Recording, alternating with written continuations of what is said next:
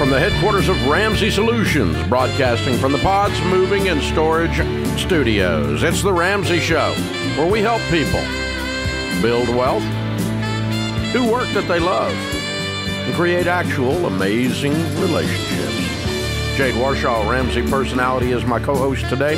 We're going to be talking to you about your life and your money. It is a free call. The phone number is 888-825-5225. That's 888-825-5225. Caesar starts this hour in Chicago. Hi, Caesar. How are you? I'm doing great. You know what? That's Cesar. Is it Cesar or Caesar? Caesar. It is Caesar. Like Julius Caesar. Got it. Okay. I did not mess it up. Good. How can I help? Thank you so much. I'm 26 years old, tuned in from Chicago. I have approximately $100,000 in my savings. I have approximately $50,000 in mutual funds that it's parked in a Roth IRA, Roth 401k. And I feel like I have a lot of options. There's a lot of pressure to buy. I'm thinking about buying a building. And it's putting a lot of pressure on me, but it's a lot of options. I really don't know what to do at the moment, and I would like your advice about my situation. Do you have any debt? Zero debt. Zero debt. Way to go. Are you married? I am not married. Why hasn't some woman snapped you up? I know, that's right. No, there's a woman. Trust me. You see? Yeah. Man, you're killing it. Way to go. Very good. You're killing it. Way to go. I'm proud of you. So is your personal residence paid off as well? Or are you a buyer yet? I am renting at the moment in Chicago, and this is my situation for renting. Mm-hmm. It's a 2-bedroom. It's $1,000 a month, and I'm splitting it with a roommate, $500 each. Wow. Stole that. So you're not in a hurry to get out of that. No, that's a deal. I know. So what's the deal? I assume they're not shooting down the street, are they? No, they're not actually. Right. They're not shooting down the street. All right. So what exactly is your question? Like, what are you hoping to get from this call? Okay, there's a general question and a specific question. I'm feeling a lot of pressure to buy my own building, a multifamily unit home, and to move into that. Who is pressuring you? Mm-hmm. You know, that's a great question. It is. In Chicago, it's like the thing to do, you know? Like, well, among 27-year-olds, it's the thing to do, but that doesn't mean that's smart. Mm. You know, so, I mean, dude, you have really good instincts. You have really good skills. You are so far ahead of normal. Normal sucks, is broke, has no money. I mean, you got some money piled up. You've done a great job. Way to go. If you want to buy a condo to live in, that's fine. But don't buy it because the society that's stupid thinks you should. Right. Okay. You buy it because you looked at it and you said, I like these numbers. I mean, you're the guy living in a $500 rental situation in Chicago. You're that guy. Right. Score. You're the smart guy. I know, right? You're the smart guy. Be listening to him. He's got more going on. So if you want to go buy you a condo, that's great. You got $100,000 to put down, or you need to set back an emergency fund of 3 to 6 months of expenses, and set back anything else you need to purchase if you're thinking about buying a car, you're thinking about buying whatever, so that you don't go into debt for the future items. But after that, the rest of that money is your down payment on a condo or whatever if you want to buy something. But when you say buy a building, you know what I'm hearing? You've been reading real estate investment crap on TikTok. That's what it sounds like. No, it's that my grandfather owns a multifamily unit home. A lot of people in my circle, you know, a lot of them, the older generation owns a multifamily unit home. So I was thinking, why don't I house hack, get a renter on the top floor, live on the first floor, and rent out the basement? That's not a bad idea. But you should do it because as you looked at it, you thought, A, that's how I want to live. Because the great news is your tenants are attached to you. The bad news is your tenants are attached to you.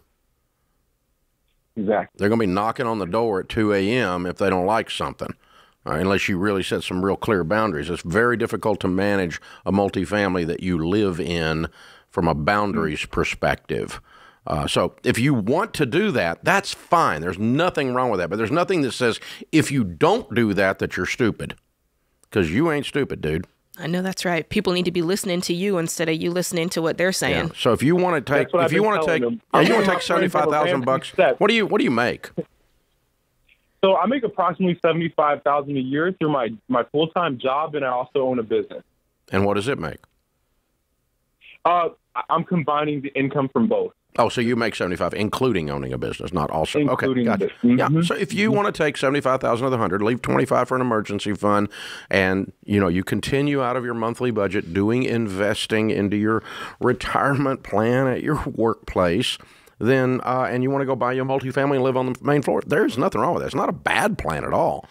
But this idea that somehow, here's a good rule of thumb. Okay. Whatever everyone else in America is doing, do the opposite, and you'll probably have some money. True that. Now, can I play devil's advocate here? Why? Because I'm sitting here thinking, well, here's my thought.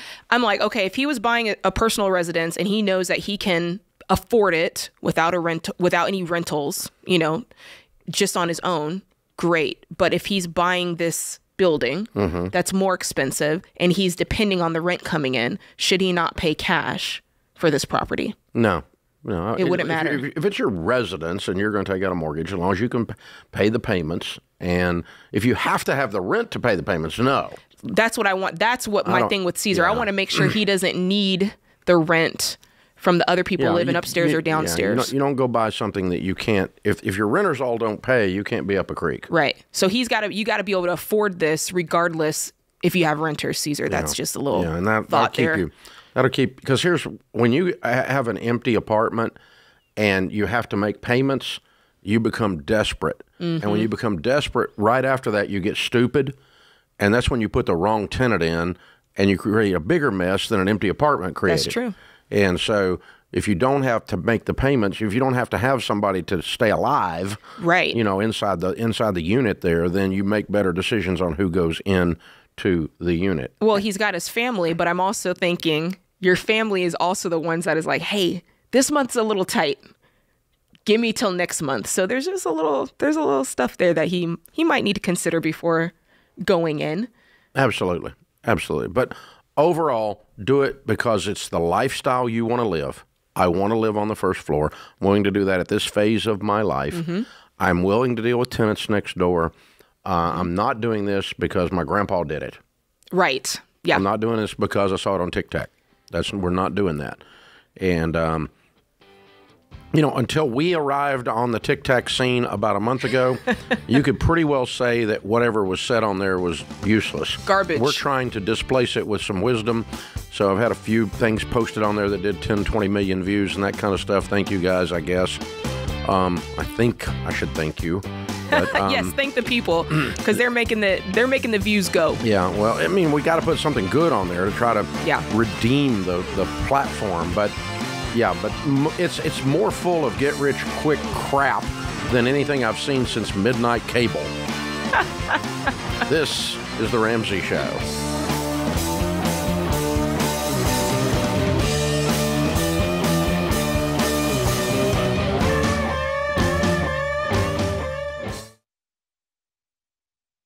Y'all, there's a lot you can't control when it comes to healthcare, but there is something you should check out that can help. Christian Healthcare Ministries. CHM is not insurance. It is budget-friendly, biblically based health cost sharing. That means a community of members helping share the burden of each other's healthcare costs. They help people just like you in all 50 states. So see if CHM could be right for your family. Learn more today at chministries.org/budget.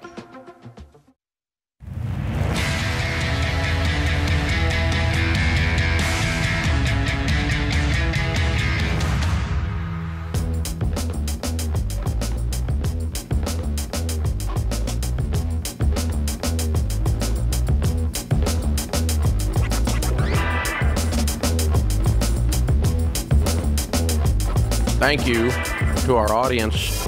You're apparently telling other people that we're here. Thank you. Our numbers are going up in every format, from YouTube to podcast to radio. Thank you, thank you, thank you. We appreciate that. We know it didn't come from anywhere but you, because we do not spend $300 million on marketing like SoFi. Instead, we just actually help people instead of screwing them.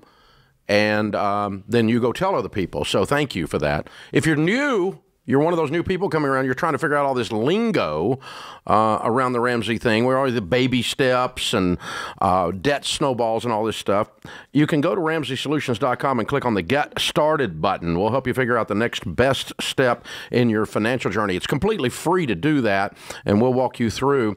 And what's become famous around Ramsey was because many, many years ago, decades ago, people came to me and they said, what do you do first? Do you do retirement first, or do I do kids' college first? That's very important. Do I have an emergency fund first? That's really important. I need to get rid of this stupid credit card debt. It's 22%. That's very important. Where do I start? And what we did at the time many years ago was we laid it out, and then we adjusted it a couple times in the early days. We haven't adjusted it in 25 years. But we laid out what to do first, what to do second, and we call them the baby steps, because if you want to eat an elephant, you do it a bite at a time. So if you want to get control of your money, you do it a step at a time. Baby steps. Baby step 1 is you save $1,000 quickly, little starter emergency fund. Once you've done that, and some of you just have that money, you just name it that just now, you already did baby step 1. You just reset that money in your mind over to the side. That's baby step 1. Baby step 2 is you pay off all of your debt except your home using the debt snowball. The debt snowball is where you list your debts, smallest to largest, pay minimum payments on everything but the little one. You attack the little one with a vengeance. You're not going on vacation. You're in debt. You're broke. You're not going out to eat. You're in debt. You're broke. You work all the time. You're in debt. You're broke. There's a great place to go when you're broke, to work. Okay? This is what you do. And you bust your butt. And it's scorched earth, no lifestyle, no nothing. You sell so much stuff the kids think they're next. You name the dog eBay and the cat Craigslist. Everything's going out the door. We're getting this mess cleaned up. We're sick and tired of being sick and tired. People that do it with that intensity get out of debt in an average of about 18 to 24 months. Now, average means that some of you have $500,000 in student loan debt like Jade did, took her 7 years. Okay, and then average means some of you have $5,000 in debt and $10,000 in your bank account when you heard me rant, and you just went and paid it off. Now you're debt free. Took you 13 seconds. Okay, but the average is 18 to 24 months. Then when you finish that with the same level of intensity, you continue. We call this gazelle intensity, the gazelle running from the cheetah for its life. When you get out of debt, you finish baby step 3 with the gazelle intensity, and that's 3 to 6 months of expenses. Then we turn off the intensity and we move from intensity to intentionality, and we do baby steps 4, 5, and 6 simultaneously. That's 15% of your income going into retirement. That's what's going to make you a baby steps millionaire in about 12 years following this plan. You're going to put money into kids' college if that's applicable and you didn't sell them off. Baby step 6 is any other money we can find in the budget we're going to throw at the house, and the average person paying off their house following these baby steps is doing it. We've been doing this for 30 years. Is doing it in about 10.2 years. In our Baby Steps Millionaires study we did of millionaires, some of them had followed our stuff, some of them hadn't. They were doing it in about 11 years. Wow. So, but the point is there's an intensity for that first 3 steps to get out of debt and get your emergency fund in place, because until you do that, you're broke. And you're walking around in a culture, strutting around like you got some money. You got no money. Shut up. You're broke. Quit acting like you're something. You're broke. And this putting on the crap has got to stop. And Jade, you've been hearing this thing in baby step 2 where people are struggling with motivation. Yeah, you know, I get it all the time, Dave. They go in my DMs, direct message, even in our Financial Peace University class. I get the same question, which is, Jade, you guys did this for 7.5 to 8 years. How do you stay motivated? And, you know, at first, Dave, I would kind of give like the nice answer, like, well, you gotta connect to your why and all of this. And I really got to thinking about it. And I was talking to Sam about it. And the more people ask me, it kind of frustrates me, because there's got to be no other option. Y'all don't get Jade frustrated, okay? There's it's a bad idea. When Sam and I were getting out of debt, there was no option to not do it. It's a must. I have to. My life will never be what I need it to be, what it should be, what God wants it to be if I don't do this. So this idea that, well, maybe I'll do it and maybe I won't, that cannot exist. It's not an intellectual exercise. It's not an exercise. You've got to... It's an emotional visceral decision. Yes, I must. It's gotta, and nobody can do that for you. You know, you listen to this show or you come to a live event and we'll light that match for you, but you've gotta like stoke your own flame. My buddy Lucas did a talk about this. He said, you could be a spark or you can be a flame. And you can tell the difference by when the wind blows. Ooh. If you're a spark, the wind blows, immediately you go out. Just like that. But if you're a flame, when the wind blows, you get bigger, you get more aggressive, you get larger and more fierce. And if you're talking to me and you're asking me, how can I stay more motivated? I'm sorry to tell you, you're a spark. You're just a little fluttering spark, and you've got to do what it takes. She just called you people names. She called you a little spark. You're just a little spark. You little wimpy spark. And the moment the wind blows, man, the minute you have to dip into your emergency fund, the minute something happens, you're ready to go, well, I don't know if I want to do it. I don't know if it's worth it to me. I tried that Ramsey stuff. It doesn't work. What do you mean? What do you mean you don't know if it's worth it to you? Do you want to change your life or not? It's that simple. Motivate. If you're waiting to feel motivated, you will be waiting forever because that is completely mythological. Motivation is not an external substance. No, it doesn't come from out there to take you in. Comes from in here, yeah. And, you know, one of the things, I've kind of run into this over the years of me teaching it too, the same frustration. Blake Thompson, our old producer, he now runs all of Ramsey Networks. Yeah. He used to do these comedy bits, and he created this comedy bit that we would play on the air called Detonol. And it was a pill you could take that would get you out of debt. If you just took this pill, you'd be out of debt. And that's what everybody's looking for. They're looking for a magic pill. You know, I was wandering in the vitamin aisle, and I ran into one of my pastor friends who's kind of loud, and he yells down the aisle, Ramsey, there's no pill on there that's going to help you. You got to eat less. So good. It's so true. Y'all want the magic pill that's going to magically make this easy. It ain't going to be easy. It doesn't exist. Let me tell you what easy is. Easy is when you finish. Easy is when you finish. It gets easier. But let me tell you this. I mean, there's the other side of that where people go, man, this is hard, right? Paying off debt's hard. Working is hard. But you wuss, learn to do hard. But can I just say, it's also, what is also hard is not being able to afford groceries. Man, that's hard. That's hard. When you look up and you don't have the money to take care of your kids, you don't have the money to spend the gas to go visit a loved one in the hospital. I'm talking about myself. That was hard. That's hard to stomach because that reflects back on you and you go, oh my God, I've been an idiot with money. And in comparison, just saying in comparison, it's easier to sacrifice to win so that you don't have to endure those other things anymore. Live like no one else so that later you can live and give like no one else. No discipline seems pleasant at the time, the Bible says, but it yields a harvest of righteousness. Yeah. Listen, you're going to pay a price. You're going to pay a price. You're either going to pay a price of mediocrity throughout the whole scope of your life, and your life's going to suck perpetually. Yeah, because the time's going to pass regardless. You're still waiting on the government to fix your life? That's humorous. And, you know, so you're either going to live a life of mediocrity because you half but do stuff, or you're going to pay a price for a short period of time, and you're going to light yourself on fire and be a flame, not a spark. I love that. Right. That's a good line. I like this. And a lot of you are going to look up, you know, Dave said the stats on getting through baby step 2. Most people who get through baby step 1 through 3, it's 2.5 to 3 years. That sounds a lot when you just say it. But man, that is just a drop in the bucket over time. And some of you who've been kicking your student loan can down the road for 3 years, you could have been done and finished. Ooh. You could have been done. And let me tell you something. She just shamed you. When this thing kicks back up, you are going to regret it. Start today. Yeah. Start today. So where does it come from? It comes in believing the best way to live your life is free and it's worth paying the price to get there. That'll give you the motivation. Sure will. I want to change my family tree. I want to look in my kids' eyes and have a different set of values. A godly man leaves an inheritance to his children's children. Amen.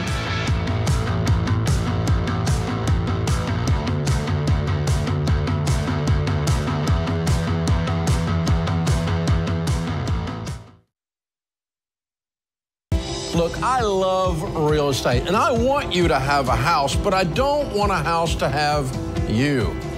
That's why you need to get in touch with Churchill Mortgage to make sure you do this right. These guys are awesome. They'll help you get on a smarter mortgage plan because they're committed to doing what's right for you. That means they check in every year with free consultations to help you stay on the right plan. They show you how to save money and interest so you can build wealth faster. They walk you through the total cost of your loan so you can make the best choice. Basically, they care. That's why we call them Ramsey Trusted. You can achieve debt-free home ownership, and Churchill is here to help. Go to their site, churchillmortgage.com/Ramsey, to start your approval or get more information.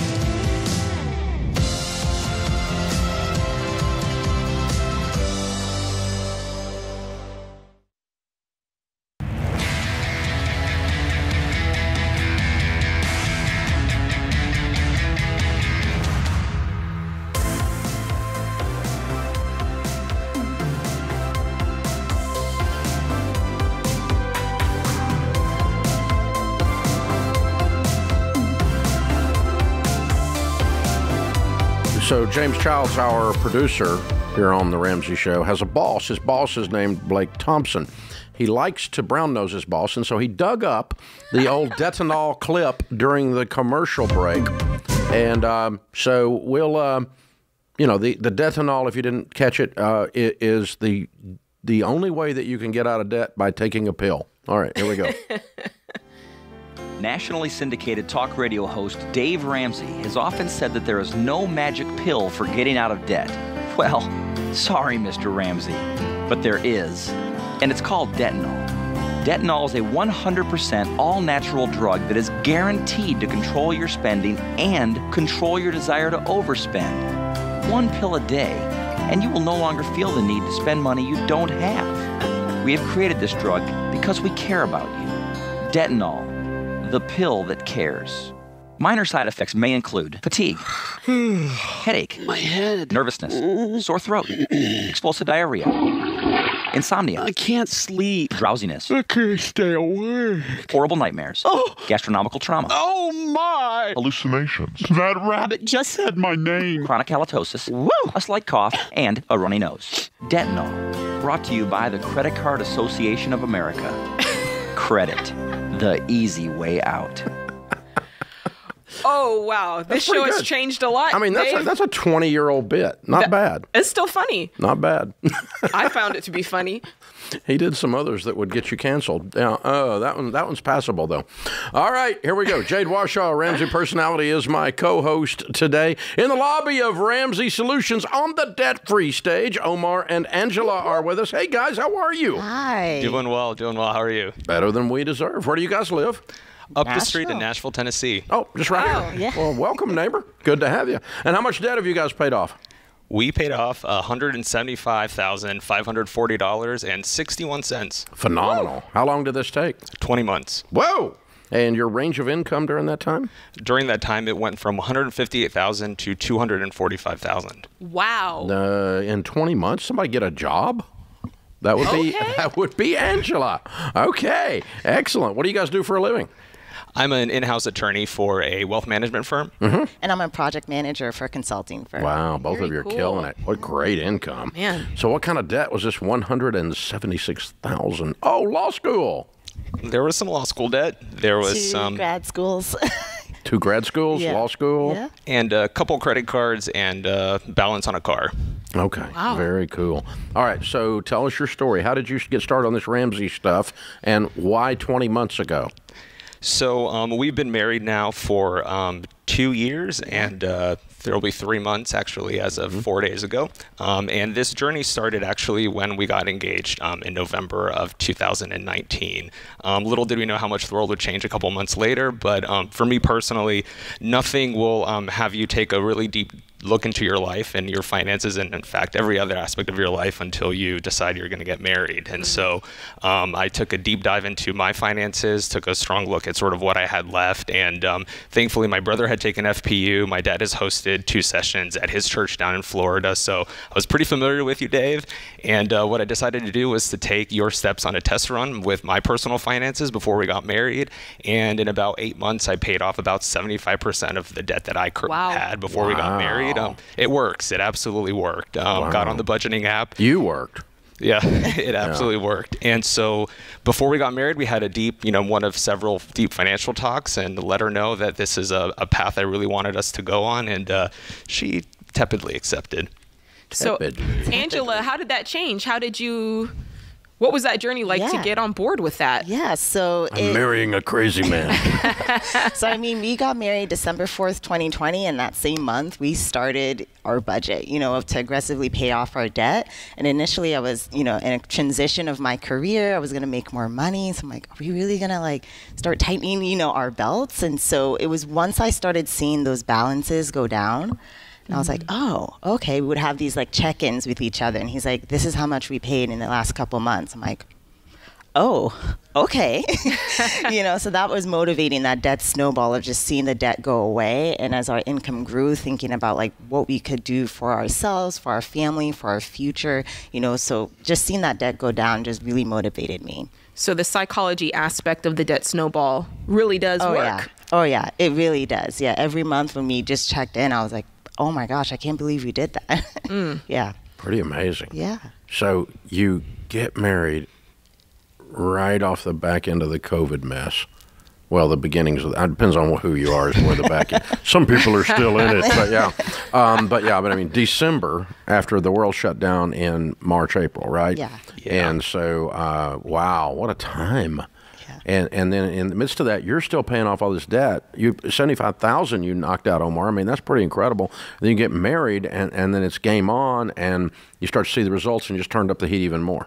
Yeah. Absolutely. In some ways, COVID was a mixed blessing because I had nothing to do, so it was very easy to budget. My entertainment budget was close to zero, close to zero as you could possibly get it. The eating out thing was not a problem. There was no place to go. Not at all. Yeah. Not at all. Learned to become a good cook. And you took advantage of the student loan pause, I'm guessing. Oh, absolutely. It was it was real, it was tangible, and it just made that balance just go down so much faster, and it was motivating, to say the least. Very cool. Say something to the people who are waiting. Say something to the folks who are like, hey, I'm taking advantage of the, no payments. I can put that back in my, spend it on something else. Talk to those folks for a minute. I want to say I'm very grateful, first and foremost, that I took advantage of that period of time because we saved thousands upon thousands in interest. And I think if I did my math correctly, a lot of student loan servicers aren't collecting until October. So you have months to go. You could still make a huge dent, make a lot of progress because, the nerdy law student in me, I listened to the arguments of the Supreme Court just last week, and it's not looking good. And I'm thankful that we made decisions that whatever happens up in Washington, up on those court steps, doesn't really affect us. Yes. There you go. They're not in control of my life now. I love that. So true. So true. Good. You guys are a power couple, man. Yeah, you are. No question. I feel it through the glass. It's great. All right, so now your brother taught Financial Peace University. Your dad did it a couple of times at the church back in Florida. So you kind of knew it was hovering out there, but now you walked in it, both of you. Yes. And have experienced this as a married couple. Tell folks if they want to pay off $176,000 in 20 months, what is the secret to getting out of debt?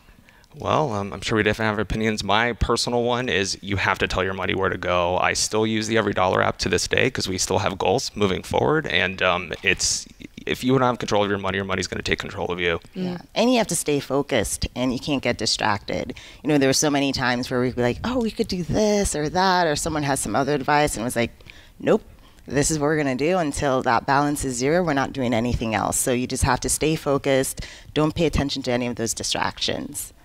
It was sacrifice, wasn't it? Yeah. It was hard, wasn't it? Yeah. Was it worth it? It was so worth it. Absolutely. It was so worth it. Will you go back in debt? Oh, no. Never again. Silly Absolutely never rabbit. Tricks are for kids. Yeah, way to go, you guys. Way to Love go. it. You're amazing. Very, very proud of you. Who was your biggest cheerleaders? I bet dad and brother. Oh, yeah, they were very good. Her parents were wonderful. And then we have our friends, Charlotte here. and Jeff. They actually started FPU on their honeymoon. Apparently. Way to go. Oh, that's romantic. Not. Okay. Yeah. Cool. Well, way to go, guys. So very good. fun. Very fun. Hey, we've got the Live and Give bundle for you, the Baby Steps Millionaires book, which you're probably there or about to be there soon. It's the way you're going with this income and this level of focus excellently. Total Money Makeover book for you to give away. Financial Peace University membership for you to give away. So you can live some of it. You can give some of it. That's why we call it the Live and Give bundle. Proud of you guys. Thank you. Well done. Well done. You're heroes. Omar and Angela, Nashville, $176,000 paid off in 20 months, making $158 to $245. Count it down. Let's hear a debt-free scream. All right. 3, 2, 1. We're debt-free! Yeah! $176,000. We're approaching $5 million already paid off on debt-free screams, and it's still early in the year. That's for this year alone. This is The Ramsey Show.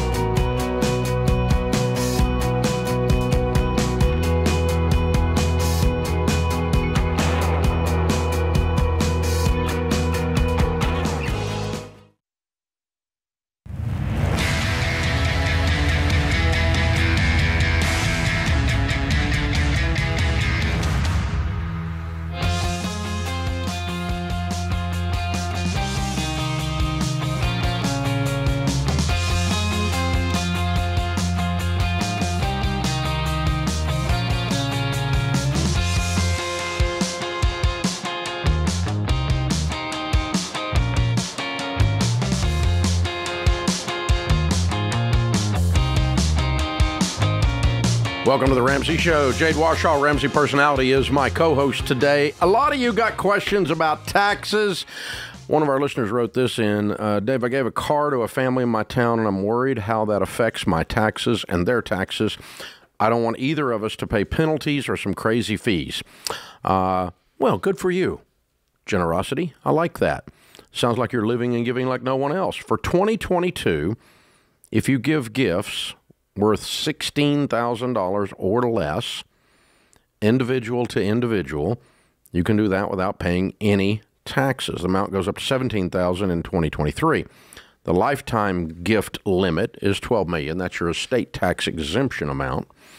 And the person you gave the gift to doesn't have to pay the gift tax, but if the value is more than $16,000, the gift tax on the amount above $16,000 would be 18 to 40% of the gift's value.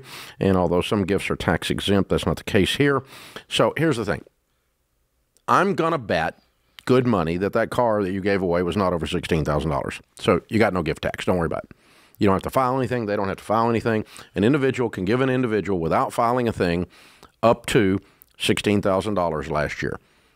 Well, I gave them $32,000. Okay, well, then write a letter and have them sign it if you are married or if they are married that says you gave half a car to the wife and half a car to the husband, and have them sign that is the agreement. You're still under $16,000 per individual. Moms and dads that want to give grown kids money because you've got too much money, you don't know what to do with it, you could actually give $64,000. So mom gives daughter-in-law 16 and son 16. Dad gives daughter-in-law 16 and daughter and son 16. Wow. 4 different checks, all $16,000. You're still under $16,000 individual to individual, and that is not, married couples are not individuals. When it comes, a couple is not a unit. It's 2 people in there still, in terms of the way the tax law looks at it. So, best thing you can do is work with a tax pro that's up to date on the latest tax code. Head to RamseySolutions.com/taxpro. We'll get you connected with someone who's Ramsey trusted to do your taxes if you have a complicated return. And check Smart Tax at RamseySolutions.com if you don't have a complicated return, and we'll help you with a very easy piece of software, very inexpensive to file your taxes. You gotta love it. Matthew's in Columbus, Ohio. Hey, Matthew, welcome to the Ramsey Show. Thanks. How are you? Better than I deserve. What's up in your world? Yeah, so I just switched roles to another organization that is a state-run agency, and so 10% of my paycheck automatically goes to the state retirement fund. And then, so I was wondering, I have an option to do a 403B or a 457B, both pre-tax or Roth. Should I put the 5% in one or both of those funds? Or should I put them in just a Roth? I would just put it in. I would put it in an individual Roth IRA. Okay. Get a broker. Go to RamseySolutions.com. Click on SmartVestor, and just do you an individual Roth. Because you got more control and more options than the 403B. If you don't do that, do the 403B. 457 is just deferred comp. That's a different program. And so, yeah. And the 10% is mandatory, I take it, in your state? Yes. Do you have any control on what it's invested in? I can do, so there's three options on that side. I can do an alternative where I can put them into the funds that I want, per se. I mean, they still have selected funds.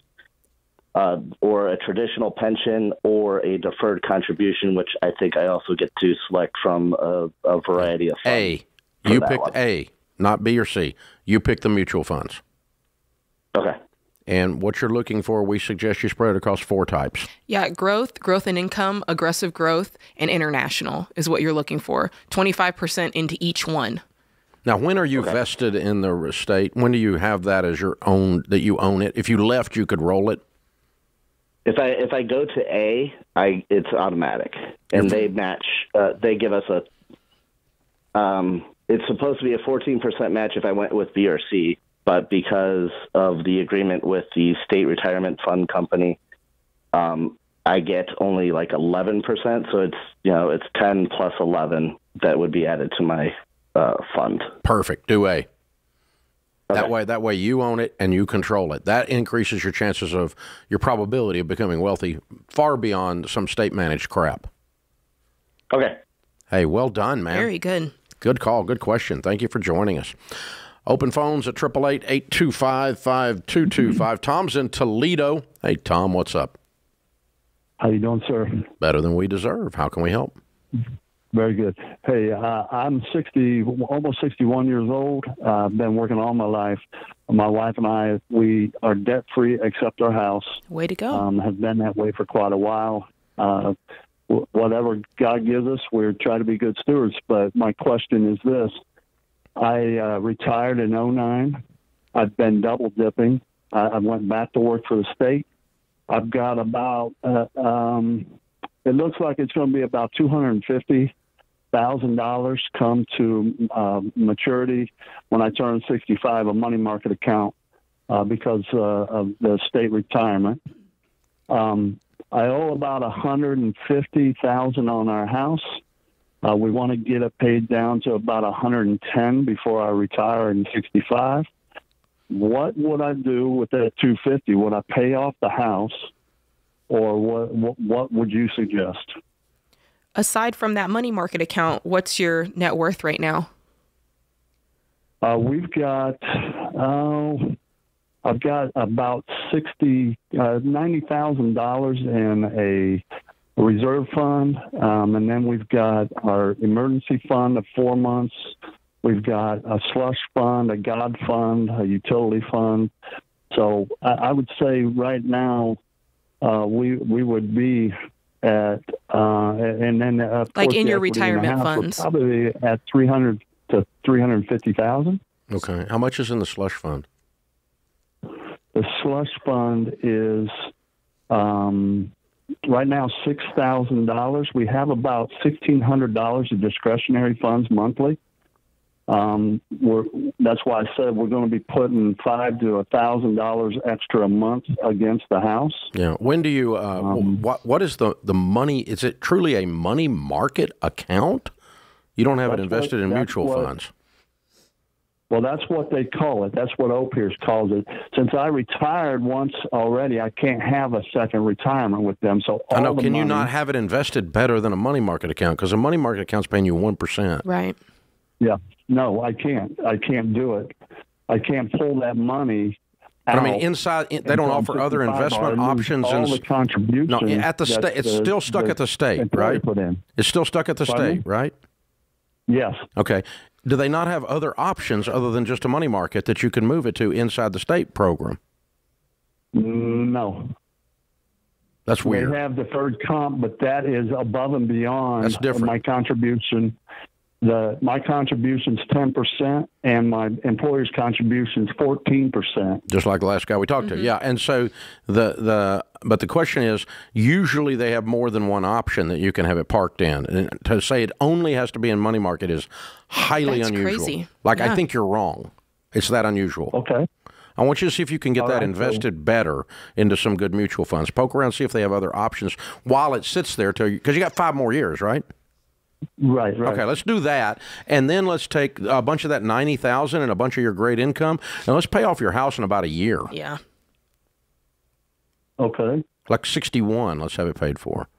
You throw that big $90,000 account that's sitting there at it, you only owe $150. That's $60,000. You got a slush fund. You scratch together some of the nickels out of the couch. You start throwing your income out of your budget at it, and let's get that thing knocked out. 1% on a money market. He could have put it in a high yield savings account and done better than that. They don't have. I mean, it's stuck in a retirement program. Yeah, that doesn't and even. some retirement programs, state run, are dumber than a rock. That's I mean, you horrible. just never know. You never know. So I don't know what they got. I don't know what the deal is. We'll have to get in there. But even the stupid ones have more than one option usually. So I'd look at it. I really would. But let's just try to take that 90 and pay off the house. Yeah. That's the thing. This is the Ramsey Show.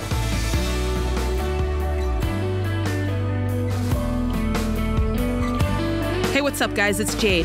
If you love the show and want a deeper dive on your money journey, we have a weekly newsletter that gives you trending and helpful articles and tips on following the Ramsey way. Just go to RamseySolutions.com today to sign up for our newsletter. Again, that's RamseySolutions.com to sign up for our weekly newsletter.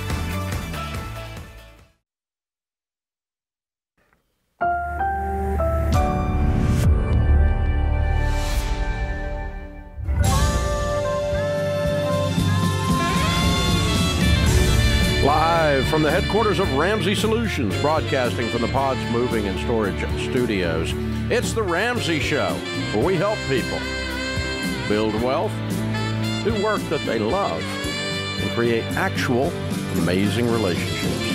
Jade Washaw, Ramsey Personality, is my co-host today. Open phones at 888-825-5225. You call, we'll talk about your life and your money. Justin's with us in Colorado Springs. Hey, Justin, welcome to the Ramsey Show. Hey, Dave. Hey, Jade, my two favorite hosts. How are you? Better than we deserve. How can we help? Yes, I'm sure you guys don't remember me, but I called in about a month ago, and I thought it was going to be a bad YouTube segment. Didn't end up being too bad. Oh, yeah. I think I remember. Tell me more. Yeah, so we had the only debt we had was a truck, and I had some questions about investing long term, and you guys laid out a really good plan for me, and I'm kind of here just to give you a little update. Cool. What Let's happened? hear it. Yeah, so I didn't follow your plan to a T, and hence why I'm calling. And so we had I thought we had about a $30,000 truck loan. We actually had about 37, but you guys recommended we pull it from our savings and pay it off. And we didn't pay it off that day, but we did pay it off in 3 weeks. So $37,000 in 3 weeks. So I wanted to let you know it was a very successful call. We followed your guys' tips, and now we are officially debt-free. And yes, and with that, I did quick math on it at the 650 monthly contributions we were doing on our truck and insurance on a rate of return of 10% average. After 20 years, that's $500,000, and 30 years, that's over $1 million. Wonderful. Yeah. So, in my question today, and once again, I hope you guys take it easy on me with this. We did free up the cash, and we did max out the 15% of our 401ks, and we do have an extra good chunk of money going to the house. And do you have your 3 to 6 months emergency fund? We do. Yep. Okay. And college kids, and the last show that Dave, you recommended I follow up on my 529, it is in a mutual account, and there's currently $15,000 in there. Okay, good deal. Good. And now my question is, I do have a little bit more freed up money, and I think the answer to this. I used to dabble a little bit in the day trading. Should I play around with that or just leave it alone? You know the answer. You know the answer to that. I mean, okay. The studies tell us 78% of the day traders lose money. Okay. So it's not as bad as buying a lottery ticket, but it's close. Okay. Yeah, about years ago when I actually worked in the financial industry, I used to do a little trading, and I did okay, but I know the market is a little bit different today. You know, the other study that's very interesting on day trading is this. Day traders are a lot like fishermen. They remember the days they caught stuff, and they have a mental block on the days they didn't. Okay, yeah. And they go, yeah, the fishing's pretty good over there. You usually catch something, and you really don't, but you just remember the days you caught fish, you know, and so it actually is weird. You probably didn't, but you block it out because it's like, this is fun and I'm good at it. No, you're really not. You suck. And so don't do it, you know, and I don't do it, and I know a lot about it. I don't fool with it. I would rather you get your house paid off, and if you want to trade in something, save up a pile of money and buy you a piece of real estate. Okay. You got a lot better chance of making some money buying a piece of real estate, selling it, you know, that kind of stuff, than you do with cash, no debt, than you do after your house is paid off, than you do messing around with day trading. But, I mean, day trading is, it's just, again, I don't care what people do. You can do whatever you want to do. Yeah. But what I'm always looking for me, and I'm not going to tell you guys to do something out there that I wouldn't do personally. Yeah. I'm looking for something that has a high probability of success. And so I don't really care what your broke brother-in-law's opinion is. And so that's why I didn't buy crypto. And now I look like a freaking genius. And I didn't buy Bernie Madoff. And now I look like a freaking genius, you know? And I didn't, you know, I don't try to make my money at the craps table in Vegas. And now I look like a freaking genius. And I don't buy lottery tickets. And now I look like a freaking genius. And so all I do is figure out whatever broke people are doing and their suggestions are, I try to not do that. And then you look like a freaking genius, you know? And so that's how this thing works. And then you find out what rich people are doing. And, you know, the number of millionaires that we studied out of 10,167 that made their $1 million or greater net worth that we studied in doing day trading, precisely zero. About as many as made it using airline miles with their credit card. Yeah. Wealth gained hastily will dwindle. We know that. Ding, ding, ding, ding, ding. And ding, my ding, guy, ding. you know, if you're chasing after that, chances are you're trying to get rich quick. I mean, let's just say it like that. I mean, that's a good point. Here's the thing you got to remember. Okay, there's gambling. I'm making fun of it. Yeah. Okay, there's gambling, and that's real gambling. Okay, that's like we're playing cards, we're playing the roulette wheel, we're playing craps. Okay, real or betting on a sports team, whatever. That's real gambling. All right. Then there is speculating, which is where I'm trying to make a short-term gain, and it's usually a high gain. Right. And then there's investing, and investing is always over a long period of time. Investing is always the tortoise, where speculating is the hare, and I don't know, gambling's your drunk brother-in-law. I don't know, whatever it is. I don't know, but it's, you know, you see what I'm saying? Tortoise. Yeah. The tortoise is who we find when we study wealthy people. We always find tortoises. Yeah.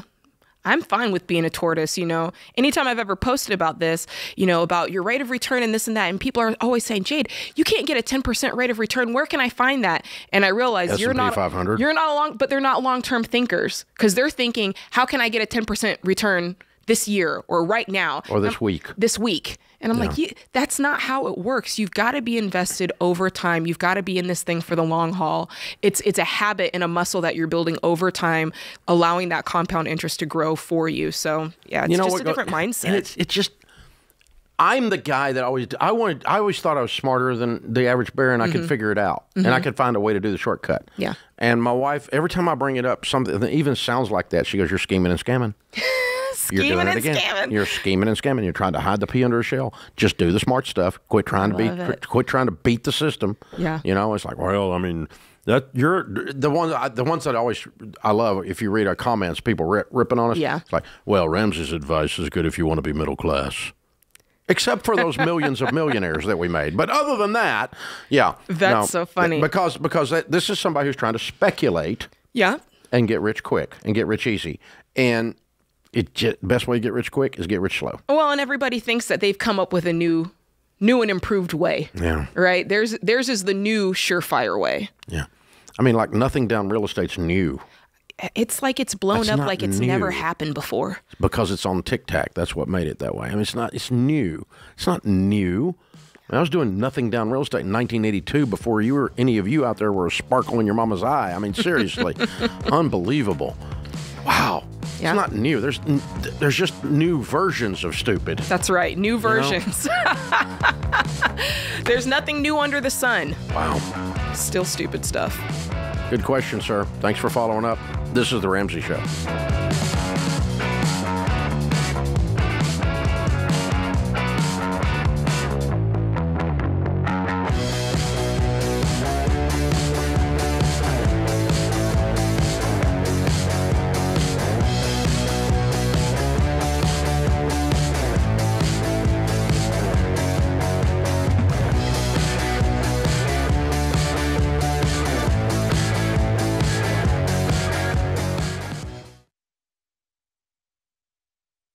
If you're like most people, your home is your most valuable asset.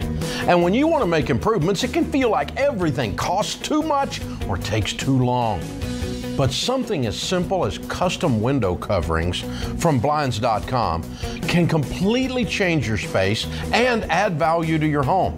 We've recommended Blinds.com for over a decade, so you know you can trust them. From blinds, drapes, and shutters to motorized shades, they make it easy and affordable to upgrade your entire home, and their team is ready to help with everything from design consultation to measuring and installation.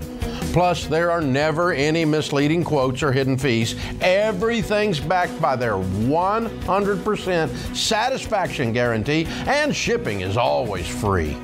See why Blinds.com is the #1 online retailer of custom window coverings. Go to Blinds.com now and save up to 50% off everything site-wide. Visit Blinds.com today to learn more.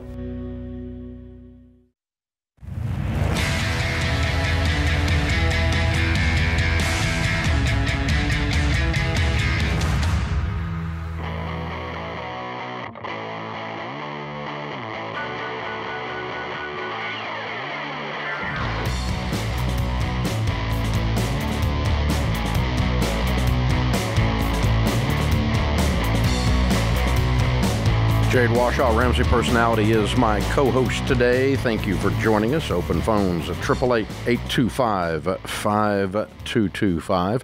With debt payments and now inflation stealing more and more of your paycheck, and we know a lot of folks out there are just scared.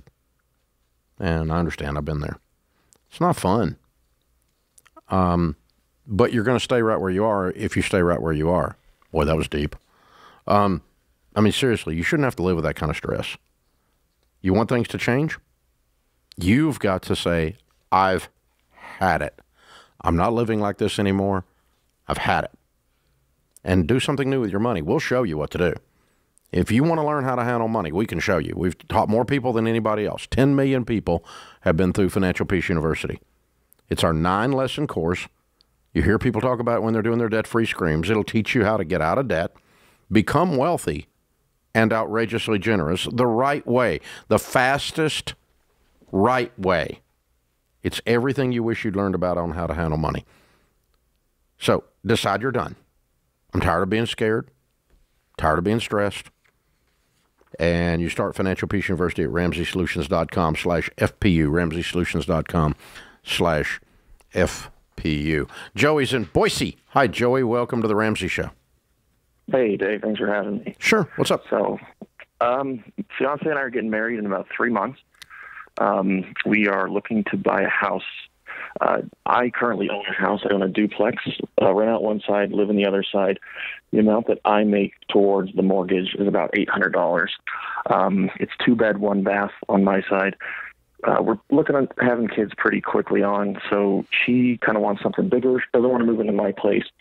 So we're looking for a 3-bed, 2-bath, but with the housing market, what's done since I bought my place, and then the interest rates, our estimated monthly note would be about $3,600 a month. So she's very anti-debt. I'm anti-debt, even less than her, but she's really making the push for it. I'd rather stay in my place until we have to upsize. Just looking for advice. What's your duplex worth right now? About $500,000. Wow. Are you talking about selling it to do this deal? I'd rather not sell it. I'd rather not have a $3,600 payment. I know that's right. Well, the payment on this duplex is $2,000. No, you missed the point. Yes, yeah. Yeah. The reason you have a $3,600 payment, you're trying to keep the duplex. So you think it's a better idea to sell the duplex and look for... You should not buy another house unless you do. So you only have two possible decisions. One, sell the duplex and buy a house. Two, live in a duplex with an angry new wife. Whew. Better to live on the corner of a roof than to be in a house with a nagging contentious woman. Yes. Oh, Lord, you don't want that. Trust me. So you don't think there's merit in me trying to talk her into to moving into here, giving that another try? She said she doesn't want to do it. Wait a minute. Do you really think that's smart, really? I mean, seriously? From a relational standpoint. I mean, it's not a bad place. I get where she's coming from, though. It's not our own place. And that's... It's a bachelor pad. She's not moving in, dude. She wants a fresh start. She wants a place with you. She wants a place that doesn't have those smells. Mm-hmm. Okay. Sell it, man. And you can happy wife, happy life. Sell your duplex, get your property, and get your property where your payment is no more than a fourth of your take-home pay, household income on a fourth of your take-home pay. 15-year fixed. 15-year fixed. No more than that. And if that's not 36, then don't buy a house. Then don't buy a house. What are you? Wait a minute. What are you pricing out? Because you're going to sell. What will you take home after you sell this duplex? How much equity have you got? I got about $140,000 in equity. Mm-hmm. Oh, okay. What's your household income? What's your income? What's her income? Our combined incomes are going to be about $130,000. Okay. And listen, I've been to Boise. You're looking in the wrong neighborhood, so. Okay. You can find a house that's not the duplex and that is within your budget. You know, you're trying to set up a thing where the only thing that's smart is staying in the duplex, and I got to tell you, man, she's not going to do it. It's not going to work. I mean, you know, she might do it for a short period of time, but you're going to wish she didn't before it's over. Just don't do this. It's not. I mean. But you're trying to make this somehow just a financial decision. What you got to remember is personal finance involves relationships. Personal finance involves your life, where your kids live, your dogs live, your wife lives, all this kind of stuff. I mean, and you don't get to just get a pass on math because she wants a new house. Mm-hmm. Math is still math, or because you want, or because you don't want a new house, and now you're trying to justify there's no houses in Boise that we can. Oh, bull crap. Seriously. I mean, Boise's had a big bump in price. I know that because California invaded it. Sure. And, you know, they were running out of that state like their hair was on fire, and Boise was close. So no question about it. That happened, right? Yeah. But we know we've seen the numbers. The flea from California, and so yeah, it happened. I don't blame them though. Yeah, don't. Joey, the rationalization is dripping all over this conversation to where you try to guide the conversation the way where you want it to land, and it's just not going to work here. Yeah. Okay, we're not going to do that. I think you guys need to have a few more conversations about what you both want and what that looks like. Not just financially, but just what does our life look like? And it sounds like she doesn't want to live in a duplex next to duplex neighbors. And she don't want to live in his old place. Yeah. And that's not I mean, I don't blame her. Hey, guys, listen, that's a good point, okay? Even if it's nice. Yeah. Here's what happens. I got to tell you, statistically, this would be, I'm making this number up, but I'm not going to be far off. North of 80% of the time, young dude goes and buys even a nice house, not a duplex, not something, not a crummy, smelly bachelor pad, not nothing. I mean, just a nice place, okay? And then when he gets married later, he discovers he bought the wrong house. Yep. Like 80% of the time. Because he didn't have her to tell him it was the wrong house, and so it was the wrong house. And so even if it was the right house, it's now the wrong house. And so you are moving. So if you buy a house, dude, out there, dudes, you're 25, you're 24, and then you meet her a few months later, and you get married a year later, you're going to discover you bought the wrong house. Oh, I'm laughing because that's what happened with Sam and I. You did it too. He did it. He had a house with his little townhouse. You bought the wrong house, Sam. And he did, and was with his mom. You know, him and his mom went on it together. Oh, they were doing a mom investment. Yeah, in 2008. No longer an good investment. Timing. And no, I'm saying we had to sell it in 2008. Bad timing. But I'm like, I don't want to live in this little townhouse that you bought and had girlfriends and bought with your mom. I don't want to live up in there. I need something fresh. I need a fresh house and fresh furniture. I'm the fresh wife. That's that. I knew it was coming. I see. You just personified it for me. Yeah. Thank you. That's perfect. That's perfect. Very well done. Yeah, Joey. You see, now you got Jade going. So now you ain't got a chance, dude. So yeah, we're all on your wife's side. Fresh. We need fresh. No remnants. No remnants of the former life. Yes, I don't want to see it. Because I'm looking, I'm saying, who picked out that lamp? No, I don't want to know that. I don't want to know. Who bought that lamp? No, I don't want to know. I don't want to know that. No. Yeah. I just turned that lamp on. I got. I got the willies. I don't know who's been up in here, and I don't want to know. That's fabulous. I love it. So I'm speaking for his wife. Even if it's not that, it's just you. It's not yours. You didn't pick it. That's right. If everything else was okay. And it's fun to do that. I mean, let's be honest. If he's never had a date in his life, and there wasn't any of that, that's true. Still, you didn't pick it. Yeah, it's fun to go out and look for a place and shop with your husband to be, your wife to be. Like, enjoy that and see it as something that you can do together and bring you closer together. Learn about each other. Fresh. Oh, fresh. Gotta love it. This is The Ramsey Show.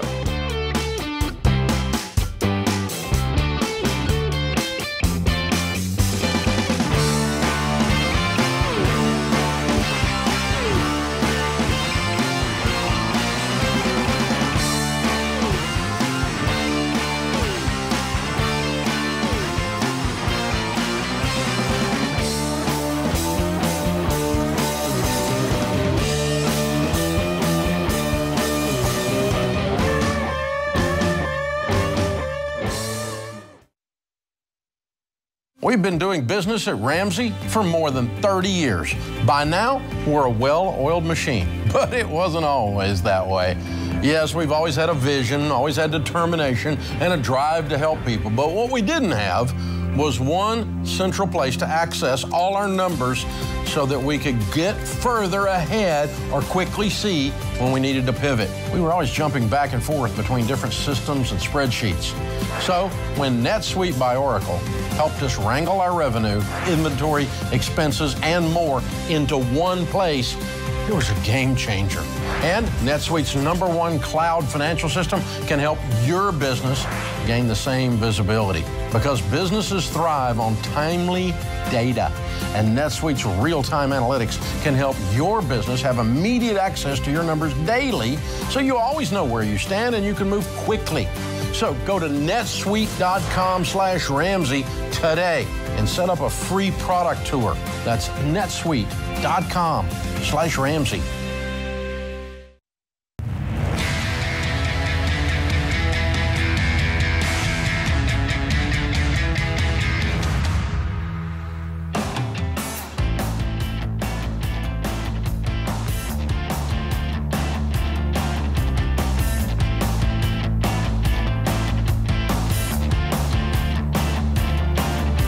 Jade Washaw, Ramsey Personality, is my co-host today. When I started on the radio about 31 years ago, it was much to my surprise after about a year that we had a bunch of listeners.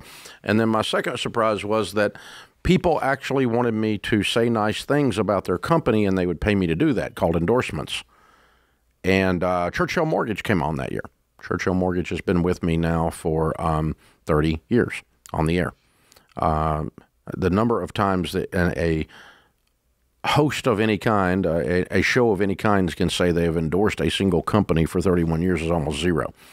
Either the company goes sideways, the host goes sideways, or becomes irrelevant, gets thrown off, or whatever. But I've managed to stay on, and they've managed to keep taking care of their customers, and we've managed to keep saying go to Churchill Mortgage for 31 years.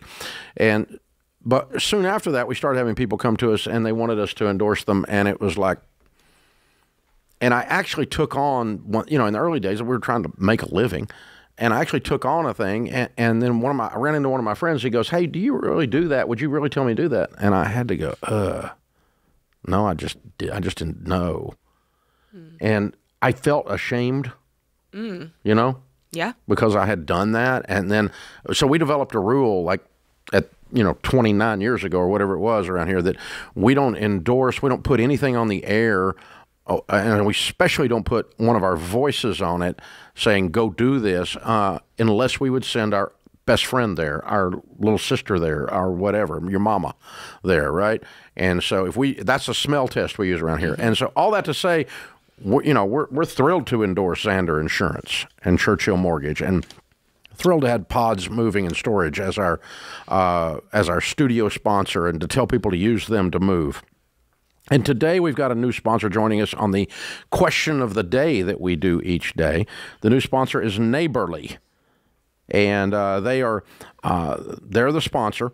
And they've got all kinds of different companies out there that are the neighborly companies, like you've heard of, like Mr. Rooter, or you've heard of Mr. Handyman, or Mr. Electric. We actually endorse Mr. Electric individual franchisees in some markets and some individual cities that I've voiced the ads for a local radio station, that kind of a thing.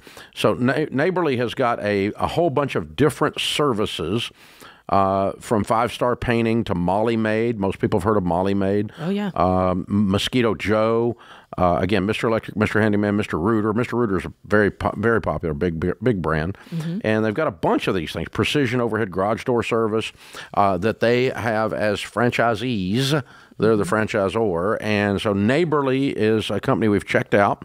And they use Smart Dollar. They use our stuff to teach their team. That's great. About money. And we feel really good about the company Neighborly. We feel good about the types of services that they provide. And we're honored to have them as a new endorsement here on the Ramsey Show, a new trusted member of the Ramsey Show, and they are our Neighborly Question of the Day sponsor. Our question of the day is brought to you by Neighborly, your hub for home services. When you need to make repairs, schedule routine maintenance, or find local help for home improvement projects, Neighborly is your source for reliable home service providers in your area. Go to neighborly.com to start your search. Today's question comes from Ruth in Virginia. My debit card has had fraud 2 times in a 2-week period. It's time-consuming to change all the auto payments and to get a new card. Some people say that credit cards are harder for thieves to do fraud than on a debit card. What is your experience and opinion with this? Is there any truth to that theory? Also, some people recommend using a credit card for all purchases and paying it off at the end of the month. I know that you advise against doing that method. Can you shed some light onto why this is an unwise method? Happy to. I love that you called it a theory, because that's honestly what it is. I'm going to be honest with you. You asked for my opinion and my experience. I have never, ever had problems with using a debit card, and I have experienced much fraud. There's been plenty of times where I saw the transactions from Best Buy popping up on my screen as it was happening around Christmas time. And I just called the bank and I said, someone's got my information. This is a fraudulent purchase. I mean, lickety split, the money was back in my account. And you can look, and I was just talking with Dave about this. I think a lot of people get hung up because if you look at some of these acts, the Electronic Funds Transfer Act, and some of these things, it'll say there's some slight differences, but at the end of the day, the actual contract on your MasterCard, right, on that trumps that. And it's zero liability. It's the same. If you look up MasterCard and Visa and look at the actual agreement online, it says for debit cards and credit cards, you have the exact same fraud protection. You have zero liability. Zero. Now, if your debit card in a 2-week period you had fraud 2 times, your credit card would have had fraud 2 times, because wherever you're using that thing is being picked up somewhere. It just means somebody has your information. Yeah. Now, and if they get your credit card information, you're going to have to change your credit card. Same thing. You're going to get the same phone call from the same bank, and they're going to say, we have activity that does not look like it is your normal activity, and we're going to stop all charges until we verify this. You get that from debit cards, you get that from credit cards. With my bank, it's an automated thing. They call up, and I have to push one, and then I have to push about 3 things. Then I verify that, verify that, verify that. So, I was down in Mexico, Cabo, a few weeks ago, and they're like, "What are you doing in Mexico? You're a hillbilly." And I'm like, so they, weird charge. And I'm like, no, not weird charge. It was me. I'm here. And so, but that's that. The algorithms follow the pattern of the purchases for a debit card or a credit card. Because here's the thing. In either case, credit card or debit card, you are not liable for a transaction that was not yours if you have a Visa or a MasterCard product. That is their agreement with you, period. So in either case, if Best Buy or, I don't know, whatever place in Taco Bar, Mexico, right, is showing up, that means somebody got your number and it wasn't you. In this case, it was me. In your case, it wasn't you. But if they let that money go, the bank lets that money go out of your account if it's a debit card or just against your credit card, they can't get it back. They lose money. That's right. So, and they lose the exact same money on a credit card fraud as they lose on a debit card fraud. And so they run the same theft and fraud algorithms to track to see if you're doing. It's no different. It's no different. So if you don't like having to change everything and get a new card with all your auto payments with a debit card, you're going to have the exact same thing happen with your credit card. It has nothing to do with debit or credit. It has to do with where you're using the stupid thing. Right. You're running somewhere where somebody's picking the thing up. And you need to look at somewhere you're going where somebody's got a fraud reader or something, a card reader that's stuck in the thing. And or your passwords suck. Somebody's getting your information. I know some of the guys around here, they like privacy.com because you can buy things online and you can basically use a incognito card. So they're never seeing your information. So that's an option for people who are looking. But I like and I kind of want to address, Dave, the second part of this question, which is saying some people recommend, and this is the thing that everybody is doing. And since everybody's doing it, don't do it, which is I put all of my purchases for the month on my credit card just to make it easy, Dave, so I don't have to think about it. I just go to the store, swipe it, and then at the end of the month, I can just pay it off when my check comes in. I put all my purchases on my debit card and it comes out of my checking account. What's the difference?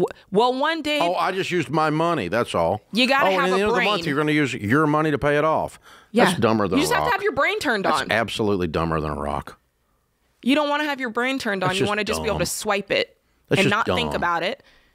I don't want to think about my money, and I want to have some. But yet this magically... is oxymoronic. Yet magically, you'll have just enough from your paycheck to pay it off. We know that's wrong. Let me help you with this. We know that's not the case. People who don't think about money don't have any. That's how this works. $1 trillion, Dave, of credit card debt. That's what we're at. Yeah, we're new record. New record in car debt, too. And the default rate is sky high. You know what? Me and you, we got a long career ahead of us. We sure do. Stupid is still on parade in America. We got lots of job security. Jenny, Craig, and us, we got a lot of work to do. This is The Ramsey Show.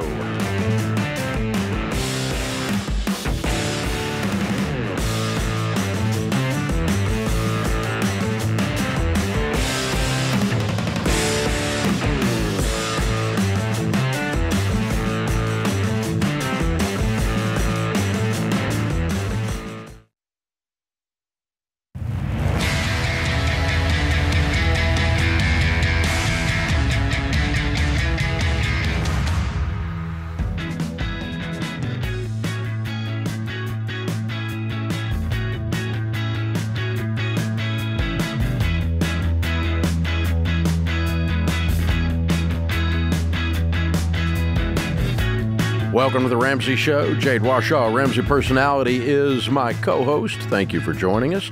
Heidi is next in Phoenix. Hey, Heidi, welcome to The Ramsey Show.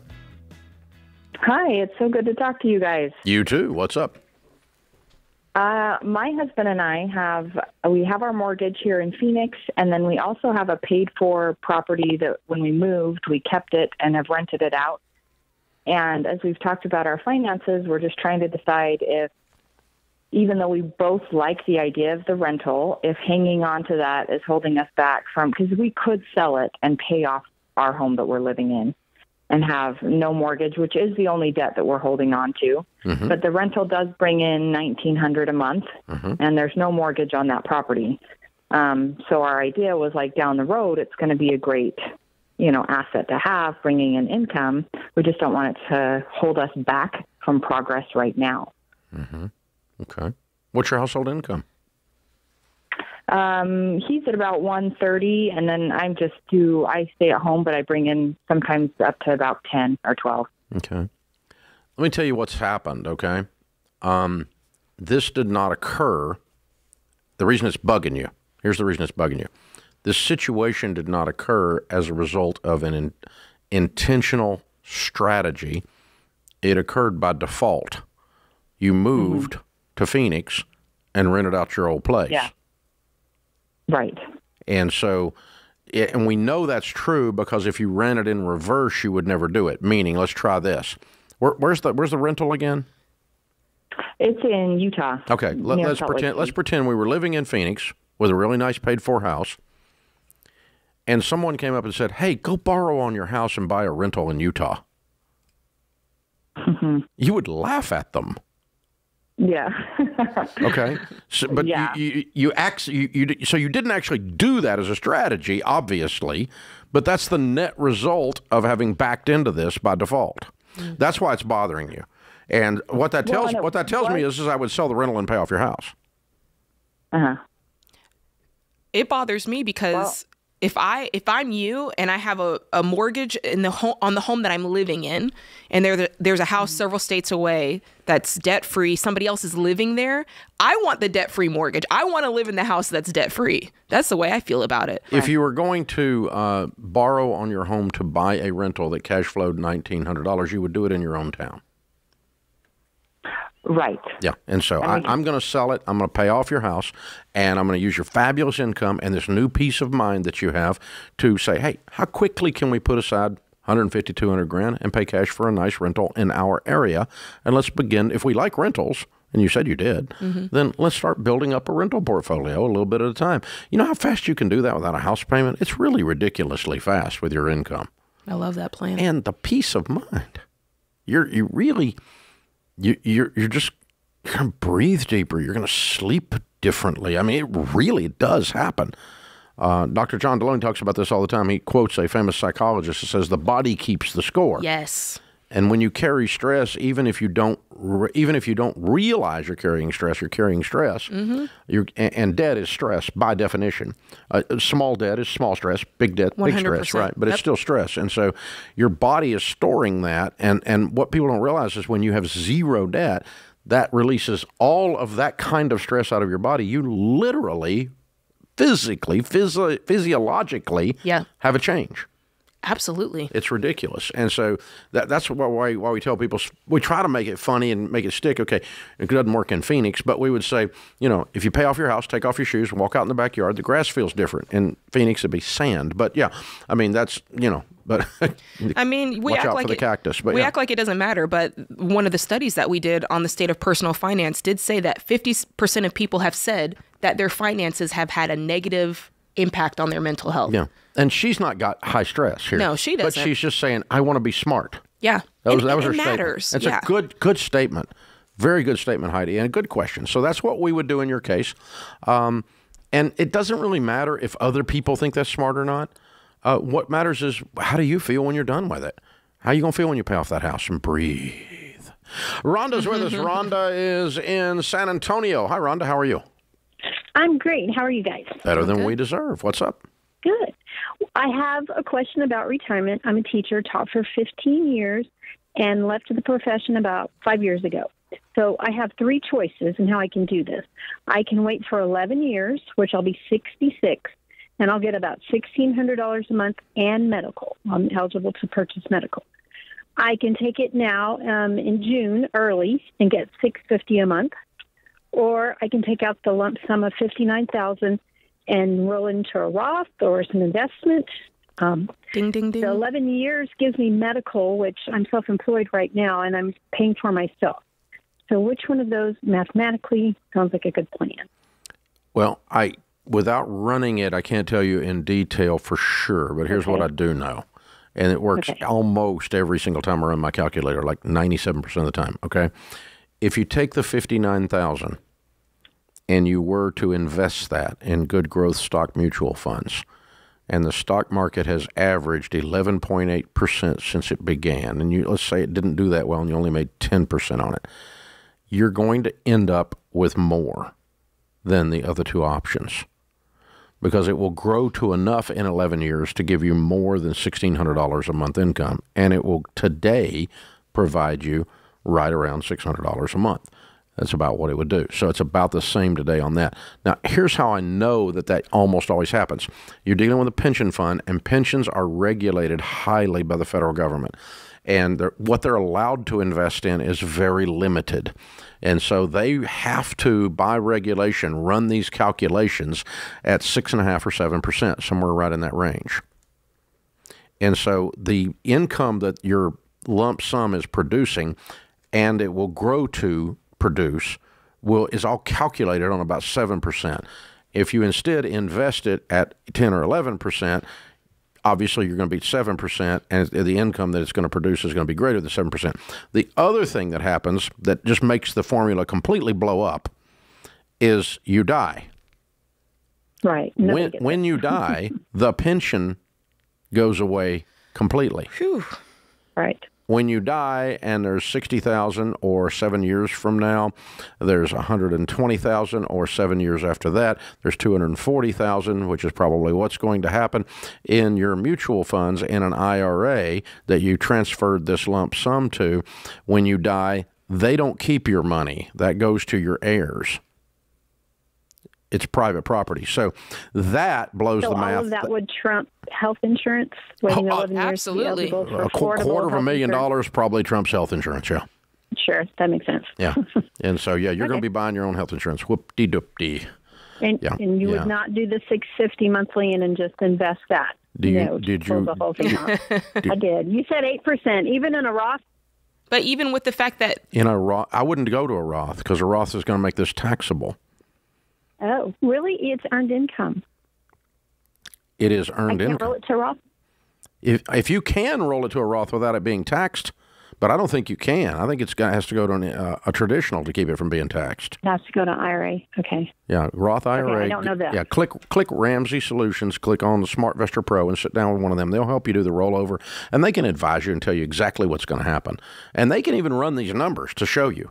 And if it doesn't turn out the way I'm saying, but it will. I would be shocked, yeah. Then yeah. I mean, because it's just the regulations put this together, makes you go do it this way. So, yeah, you're better off if you're alive, and you're a whole lot better when you die. And 10 is higher you're than not 7. better, but your heirs are better. They either get 0, or if you live 14 years, it's $250,000. Yeah. Yeah. Option 3 for the win. Ding, ding, ding, ding, ding, ding, ding, ding. Yeah. Yeah, yeah. And what's interesting is, she's a teacher, obviously, but 78% of the companies have done away with pensions. Pensions are almost gone. Yeah.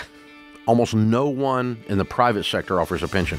About the only place you still find it is in the antiquated governmental halls of stupidity. That's not shocking. Yeah.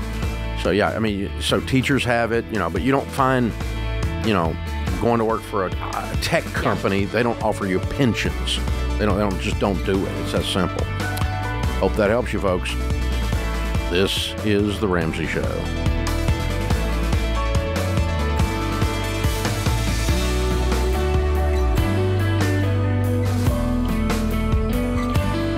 Dave here. You can find all of our shows with the Ramsey Network app on your smartphone. It's the only place to listen to the entire back catalog of episodes. Download the Ramsey Network app in your favorite app store today.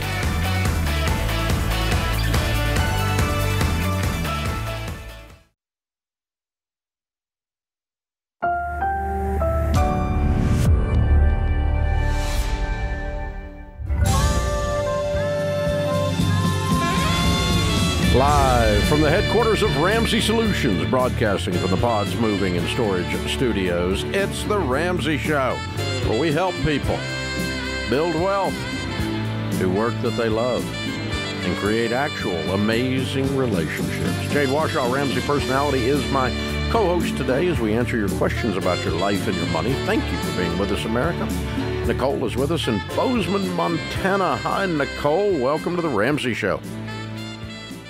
Hi, Dave and Jade. Thank you for taking my call. Sure. What's up? So my husband and I are planning to move abroad for 2 years, then return back to Bozeman, Montana, and we're trying to figure out what to do with our townhouse. We purchased our townhome in April of 2020, right before things went crazy here, for $310,000. We currently owe $225 on it and have an interest rate of 2.6%. Our monthly payment's $1,950, which is right at a quarter of our take-home pay. We had our realtor come to our house last week. They said that they would list it right at $500,000. I called a handful of property management companies that said we could rent it for about $3,000 a month.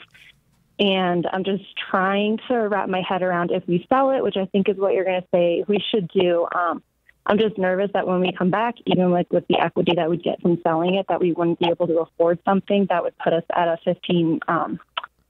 15-year fixed rate mortgage at a quarter of our take-home pay. Because of the interest rates? The interest rates, and even just, we bought it for $310,000, so he's saying that no. What you bought it for doesn't matter. What you sell it for is what matters. So if you sell it for $500,000 and prices don't go up, then the only difference in your payment would be a higher interest rate. The interest rate, and our realtor told us to expect about 12% to go to closing costs and things like that, and then once we pay off what we currently own, I'm assuming that if we sold it at $500,000, we take home about $215,000. So if we came back and bought something at $500,000, that's still that would be a larger mortgage. It's a 12% swing max. Okay. Yeah. Your 6% realtor commission typically, and you've got other miscellaneous closing costs. So 10-12% swing, but that's assuming prices don't go up. Okay. So really, you're only your biggest issue is if interest rates stay right now where they are, they're double what you're paying now. Correct. The payment's not double, but the interest rate's double. And you think you're not going to be able to get as much house for your money. Am I hearing that right? That's my concern, yeah. Just like a lot of other places in the country, things here are pretty crazy. I'd love to see it change. I just don't think it will. Yeah. I just don't feel good about you going out of the country and having a rental. That gives me more anxiety. Okay, so if when you come back, your income will not have changed. What are you doing when you're gone for 2 years? You on the mission field, or what are you doing? No, we're planning to move to New Zealand. My husband's an electrician, and electricians are on the long-term job shortage list over there. So we'd be moving over. He'd be doing electrical work. I'd be able to get a job once we get there. We don't have kids or anything right now. I'm 29, so before we settle down. So is he going to be making a lot more? Is your income going to be way up while you're there? Our income will be up, but the cost of living over there is more expensive. I don't expect us to come home with, like a pile of cash. So we're doing this why? What it's going to cost for renting and stuff. We're doing this because we want to go to New Zealand? Even more reason to sell. Because what if you... Wait a minute. I want to hear the end of this. Hold on a second. Why are you going? Yeah, we've been working your debt snowball plan, so we've paid off our debt, and we don't have kids, like I said, right now. So before we settle down to start trying for a family, it's a break-even adventure. In a different country. It's an adventure for break-even to get to live in New Zealand for 2 years to have a fun time. Yeah. Okay. All right. Cool. And then when you come back, you'll be doing back to your old jobs, probably. Correct. Yes. And these are a max 2-year contract, and then New Zealand boots you out, right? The work visa is up to 3 years, but we're planning on 2. Okay. And then so max would be 3, and then we'd be booted out. So if real estate prices go up some, which we're projecting when we did our real estate reality last year stream, we projected and we shared with you guys projections and the reasons for them, that we would see somewhere around a 7 or an 8% increase in prices in 23 across the board in the United States. Some areas more, some areas less, but that's across the board. As of February, it's 7.8%, so we're dead on, okay? 24 is supposed to be a little less. And typically, 5 to 10% increase in prices is normal year in and year out in real estate, somewhere in that range. Obviously, we've seen craziness. Now, what we have seen the biggest thing you've got is not the for returning with the same income, no more money. The 12%, the loss of some of your equity is not that big a deal. It's 40, 50 grand. That's not going to keep you from doing the deal. The biggest issue is, are interest rates going to come down while you're gone to where you can get a similar price? Because right now, the 6% rate is going to make a bigger difference in your payment than the prices will, okay? So I'm not worried about your repurchasing for price increases.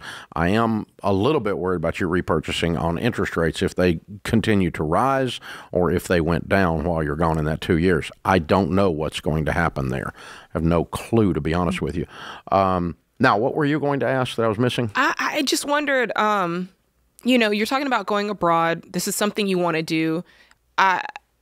Is there a chance? I mean, your plan is to stay for 2 years, but if you end up really liking it and you can stay 3 years, I just feel like there's a lot of variables that when you're tethered to this property, it kind of keeps you tethered down. Yeah. Okay, here's the thing. I'm going to New Zealand and I'm selling the house. Now, let me tell you why I did that. Because your reason for going is to live an adventure. Your reason for going is taken away from you if you are long-distance landlording from freaking New Zealand to Bozeman, okay? Some idiot will change his Harley oil in your living room, okay? And this is what happens when you long-distance landlord, even with a property manager. And you're, so you can't have the adventure and still try to have the stability at home. It's not going to give you the adventure. We're trying to get the adventure. Yeah, you're going to be stressed out. With the adventure comes freedom, and the freedom from this house. And then just deal with life when you come home. Figure out what it is. I don't know exactly what it's going to be. It could be higher prices, could be higher interest rates. Prices could come down, which would mean I was wrong. Interest rates could come down, which I have no idea whether that happens or not. I wouldn't be wrong because I didn't make a prediction there. But that's the thing. So I do the adventure. If you're going to do the adventure, girl, don't do the I'm going to have stability back home and adventure. This is two different girls. Be the adventure girl or be the stability girl back home and don't go. That's a good point. But you can't have both. It's not going to work for you. Because it's going to, what you're not realizing is the stress of continued home ownership in the midst of this is not worth what the transact. It's taking away from the adventure. So I kind of think what you're doing is fun. I just wish you were doubling your income while you're in New Zealand. That would have made it super fun. Like the people that do stuff going to Dubai for a year or something. That's or going to the sandbox or to do whatever. That's serious money there. But if you're going to do it, but hey, maybe it'll turn out that way too. Maybe. I don't know. But sell it if you're going to go. That's what I would do. This is The Ramsey Show.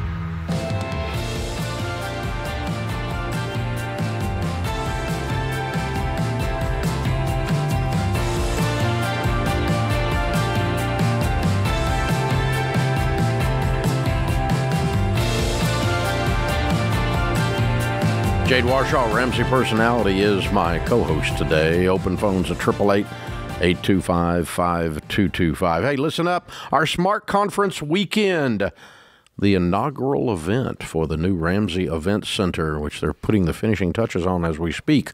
They're out there rolling out sod right now, which costs more than gold. Yeah, it's going to be beautiful. It is beautiful already. Tickets have been going fast. We've got just a handful left, little less than 100 tickets. So if you want to come to the weekend, it's April 14th and 15th. It's going to be a uniquely Nashville weekend. We'll do the show and stuff at the brand new event center on Friday.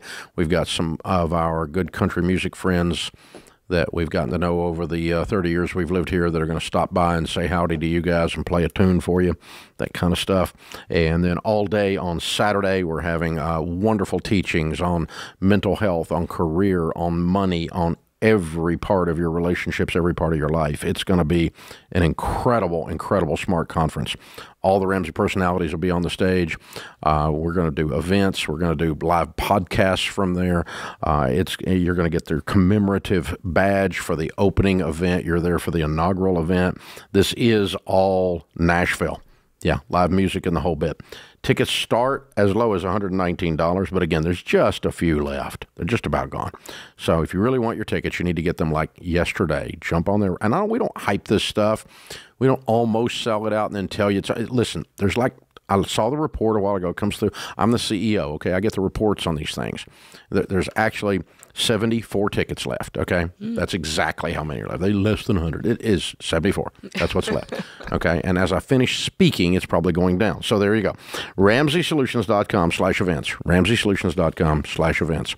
Now, if you didn't know, there's a very large, I can't even remember how many is in there now. It's probably approaching right at 1 million folks now in the Baby Steps community private Facebook group.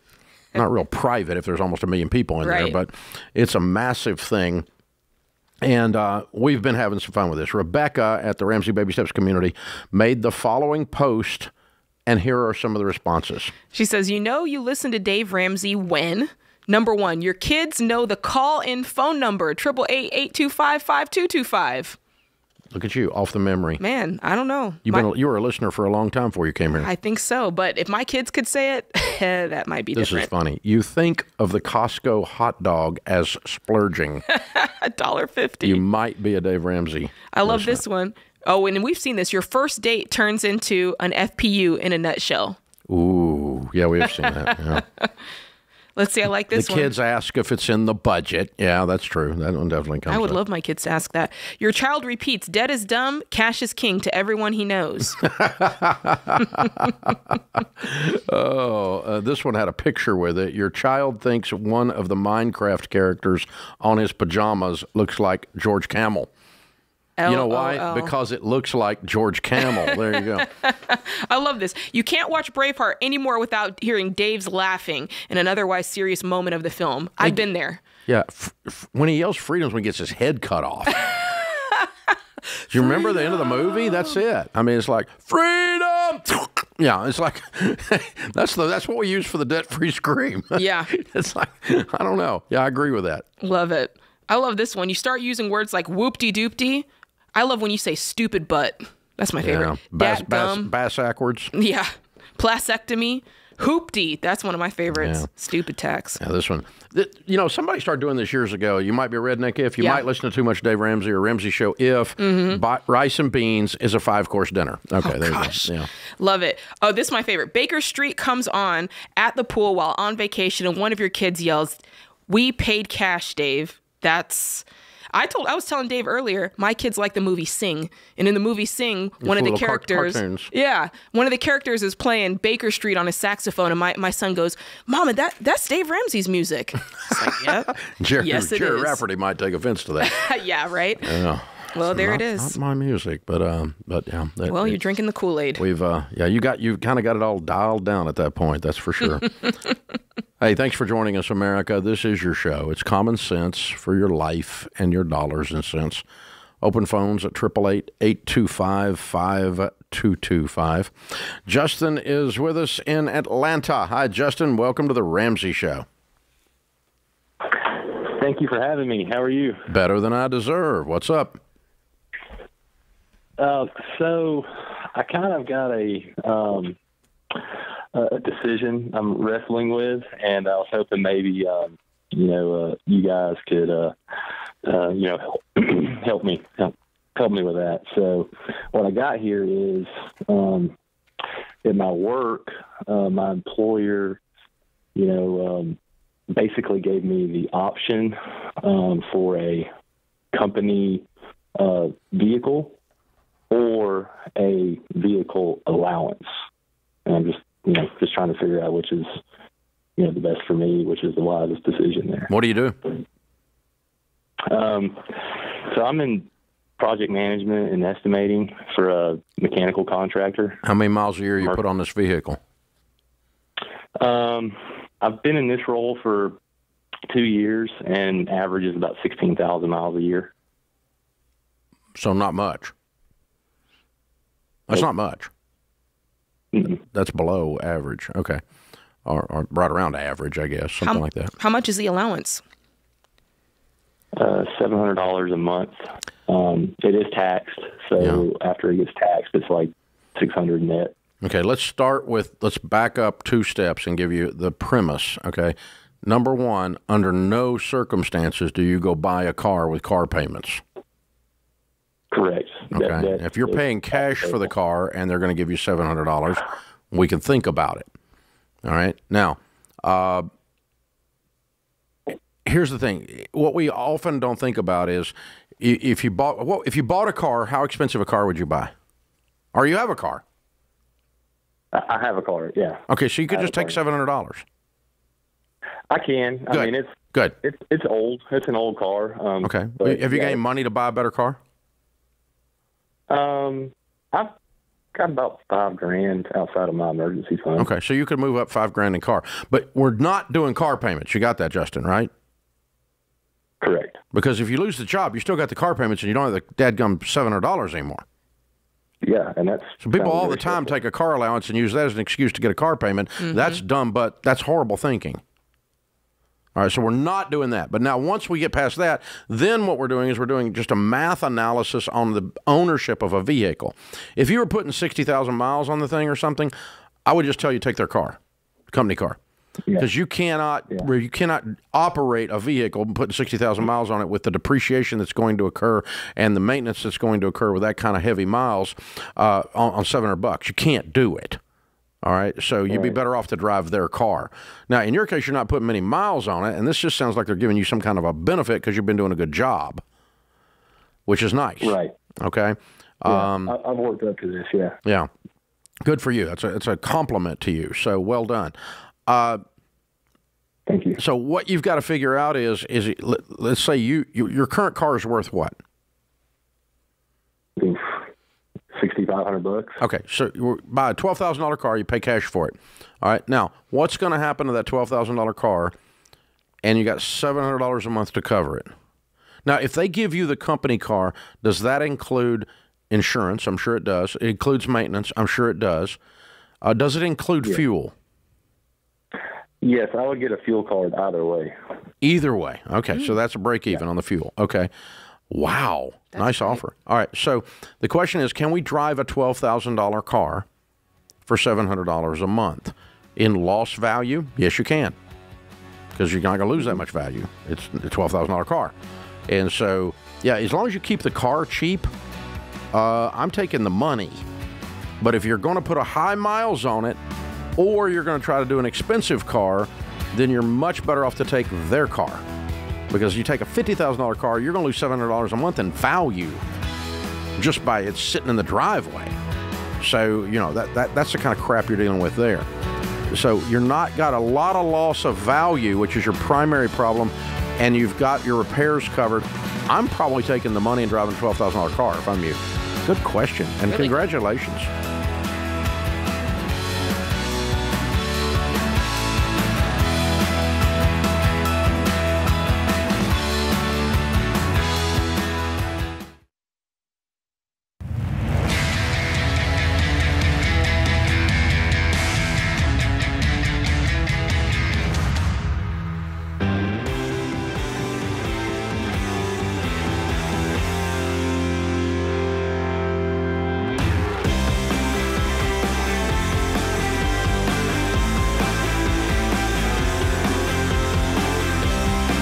Jade Warshaw, Ramsey Personality, is my co-host today.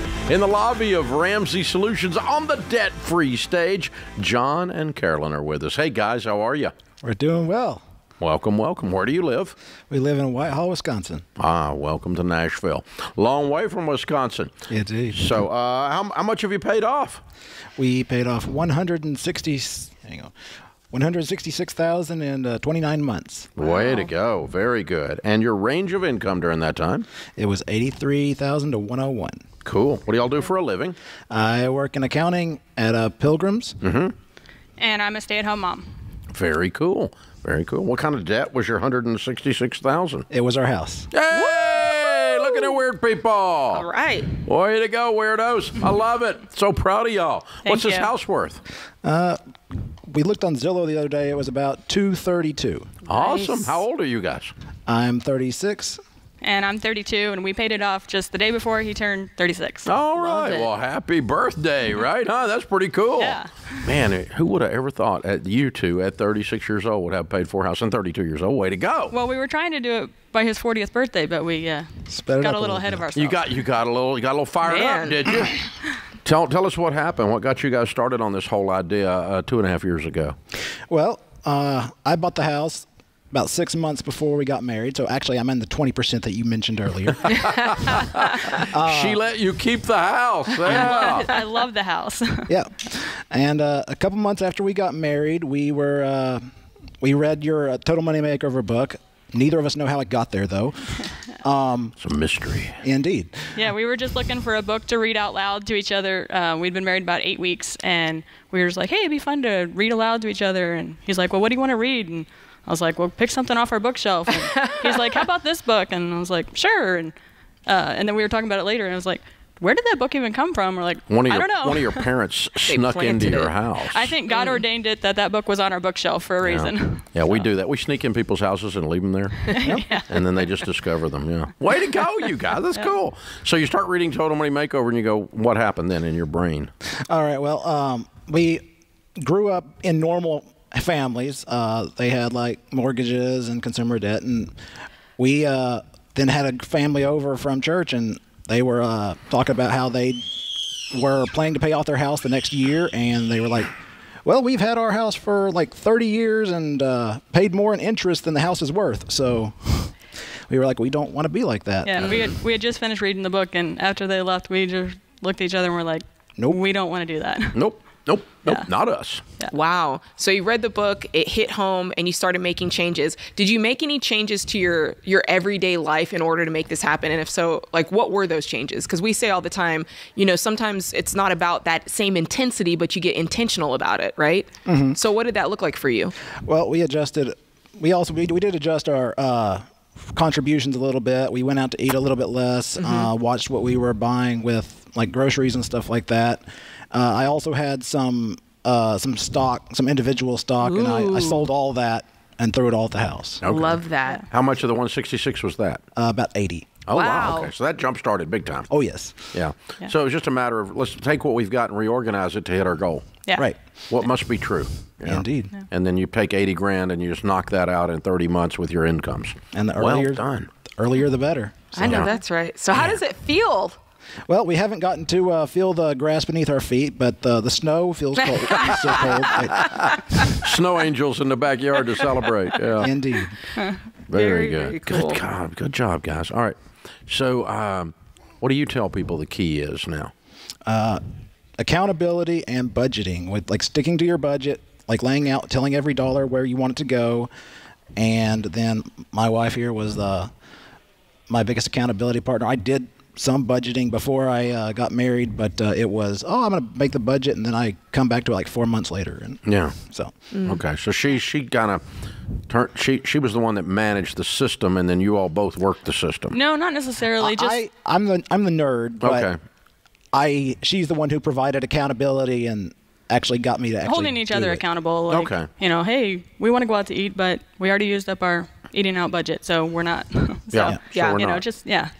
We choose to pay off our house early instead. Yeah. Mm-hmm. Yeah, instead of one more steak. Yeah, right. Very good. Yeah, I like it. Congratulations, Thank you guys. Thank you. Way to go. We really appreciate what you've done in our lives. Well, you did it. All we did is show you how. You're the heroes. And you got the babies. What age are your babies? Well, we got Terry, who's 19 months, and Harrison is 4 months. All right. We'll put them in the picture here to do the debt-free scream. We've got the Live and Give bundle for you, and that includes the Baby Steps Millionaires book. You're on your way to that. The Total Money Makeover book. It can mysteriously appear in one of your friends' house. And, of course, Financial Peace University, a membership to that. If you hadn't done it, go ahead and do it. If not, give it away. We actually just got done this past leading. Sunday. Yeah, oh, wow. Leading Way FP. to go. So. You're leading it. Thank you. Yeah. Well, That's you'll what be I'm talking great about. leaders. I mean, 36 and 32 with paid for a house. You can't really argue with these people going. I know. I have a different theory. We don't care. Yeah, listen to these folks. They know what they're doing. Yeah, it's very, very cool. But what these young men don't realize, because they're not old enough to even grasp it, is that you've completely changed their family tree. I mean, this is a godly man leaves an inheritance to his children's children. You have put yourself in a position to change everything. So very proud of you. I mean, if we just could multiply that couple right there all over America, we could change this whole country. Wow. Pretty amazing. Well done, you guys. Very, very, very well done. All right, John and Caroline, Terry and Harrison from Wisconsin. $166,000 paid off in 29 months, making 83 to 101. Count it down. Let's hear a debt-free scream. 3, 2, 1. We're debt-free! Yeah! Oh, this is how it's done, boys and girls. You gotta love it. You gotta love it, man.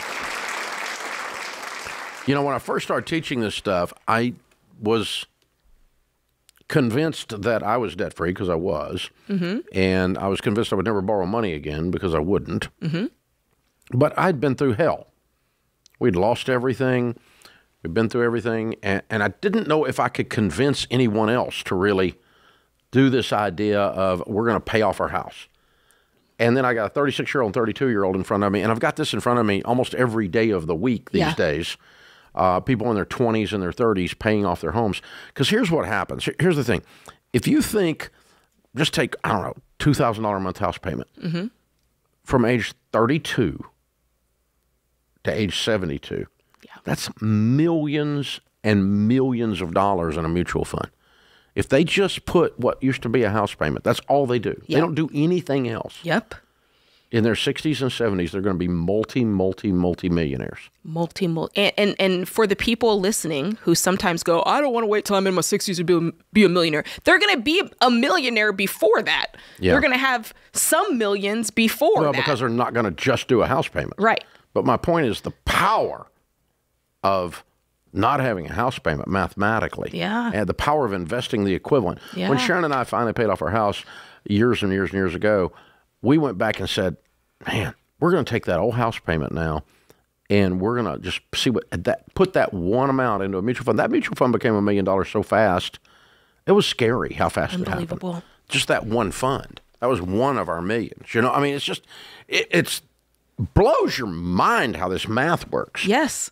And don't just take our word for it, but man, like get on a calculator, get on an investment calculator, like start playing with those numbers and seeing it. I know for me, that's what I needed to do, because you hear people talk about it and there's still this piece of your brain that's like, is it really possible? Yes, it is. Well, Albert Einstein said that, you know, compound interest is the eighth wonder of the world. Those who understand it earn it, those who don't pay it. Good word. And that's, you know, hello. Good word, Albert. Rich people ask how much. Poor people ask how much down, how much a month. That's how this works. Good stuff. Man, what a cool couple. Really, really cool. I'm just looking at him. Changing your life, changing your family tree. That's fun. Anyone can do it. This is The Ramsey Show.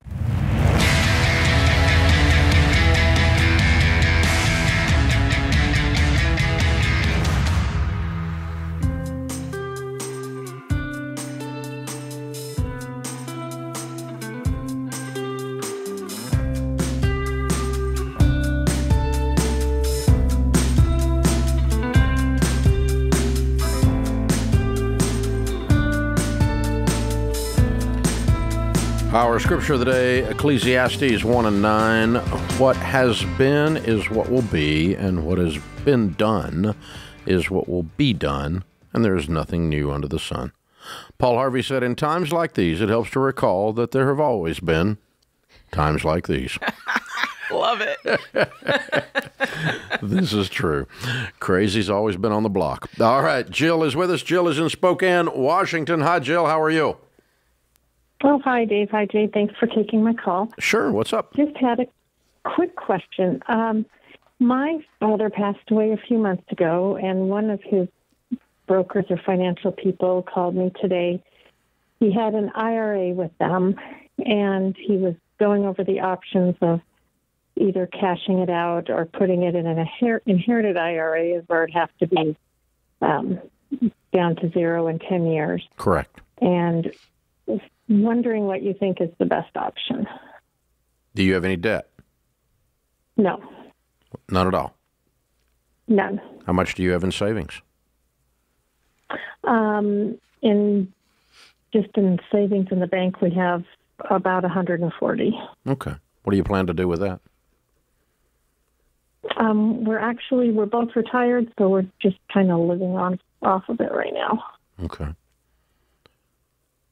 So we Sorry, don't I'm need- sorry. I'm sorry about your dad. How old was he? Thank you. He actually was 4 days shy of 96. Wow. Okay. Yeah. Oh. How much is in the inherited IRA? It isn't, on this particular one, it isn't much. I think once it's split between my siblings, it'll be about $16,000. Okay. All right. Well, as he said, you have to pull it out $1,600 a year and be taxed on it as you pull it out, or you just pull it out now and you're taxed on it. Right. What I would do has nothing to do with the math. It has to do with you guys are financially in great shape, and $16,000 is not making any movement whatsoever in your life, one way or the other. And right. So what I'm going to do is just to limit the hassle. I don't want to mess with it for 10 years. I'm just going to cash it out.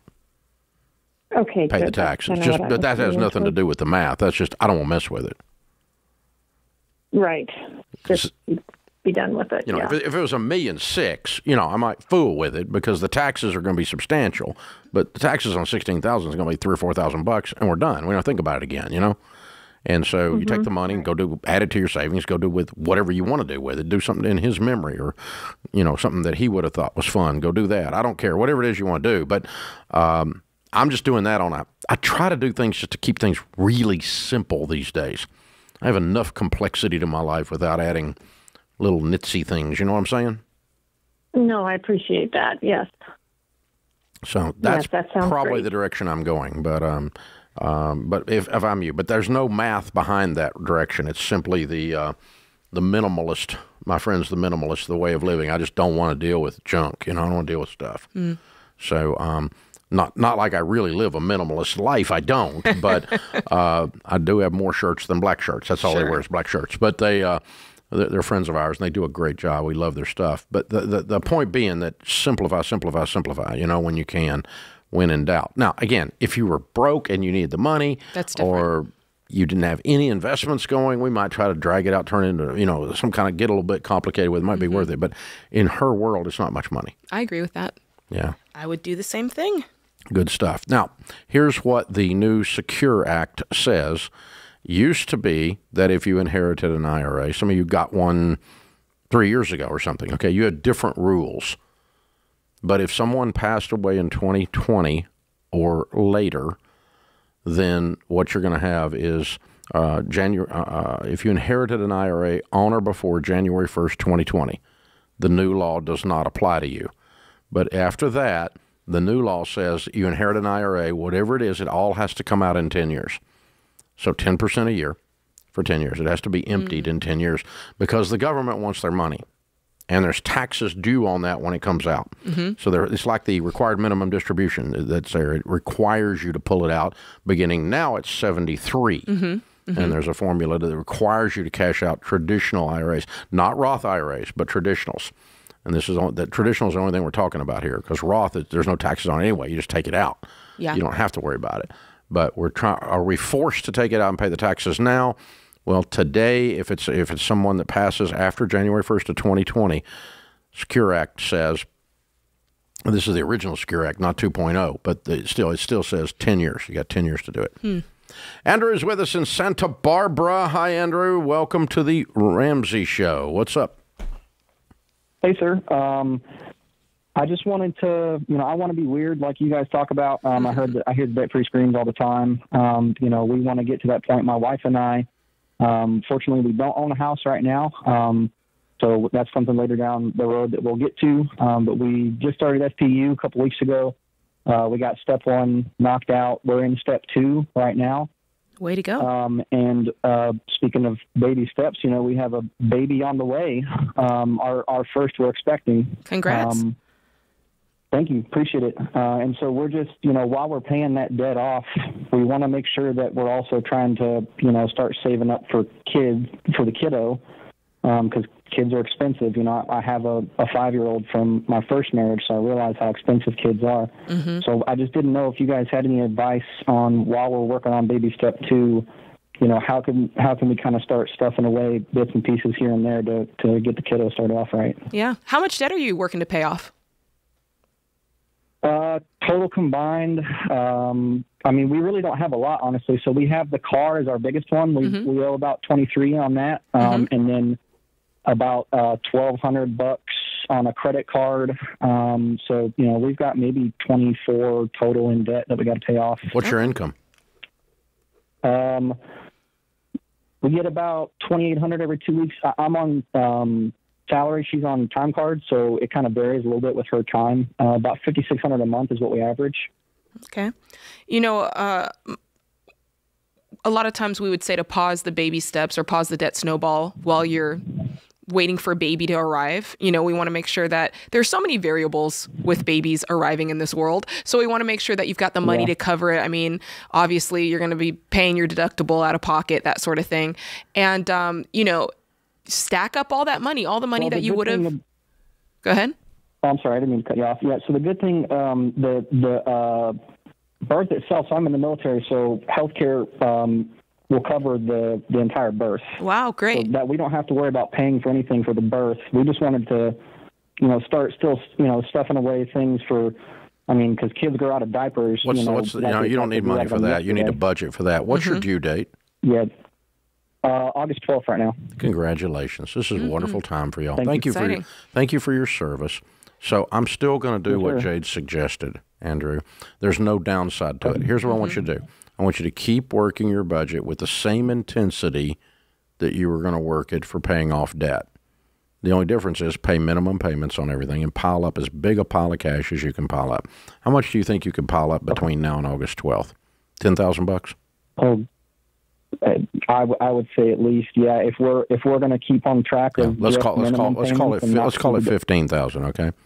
So 15,000 is piled up and baby comes. Military pays all the medical expenses. There's no problems. Baby comes home, mama comes home, no problems. Take 15,000, put it on, pay off your stupid little card, and then put the rest of it on the car, and then we'll finish up the car by Christmas. Okay, you're going to be out of debt at almost within a minute or two, the same speed as if you just pay down the debt. But what this gives you is $15,000 worth of breathing room with a brand new baby coming, just in case something weird is going on. Right. And the key is don't cool out your intensity just because you're not making those extra payments every month, right? Keep going hard at it. I push pause and pile up cash.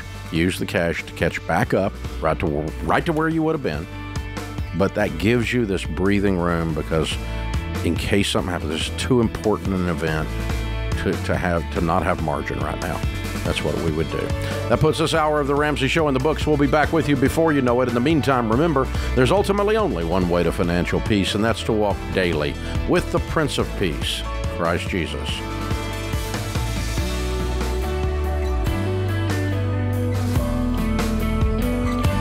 Hey, what's up, guys? It's Jade. Look, if you like what you heard in this episode and want to know more about getting started on the Ramsey baby steps, go to RamseySolutions.com and click the Get Started button. We'll help you figure out the best next step for you based on your specific situation. That's RamseySolutions.com and click Get Started.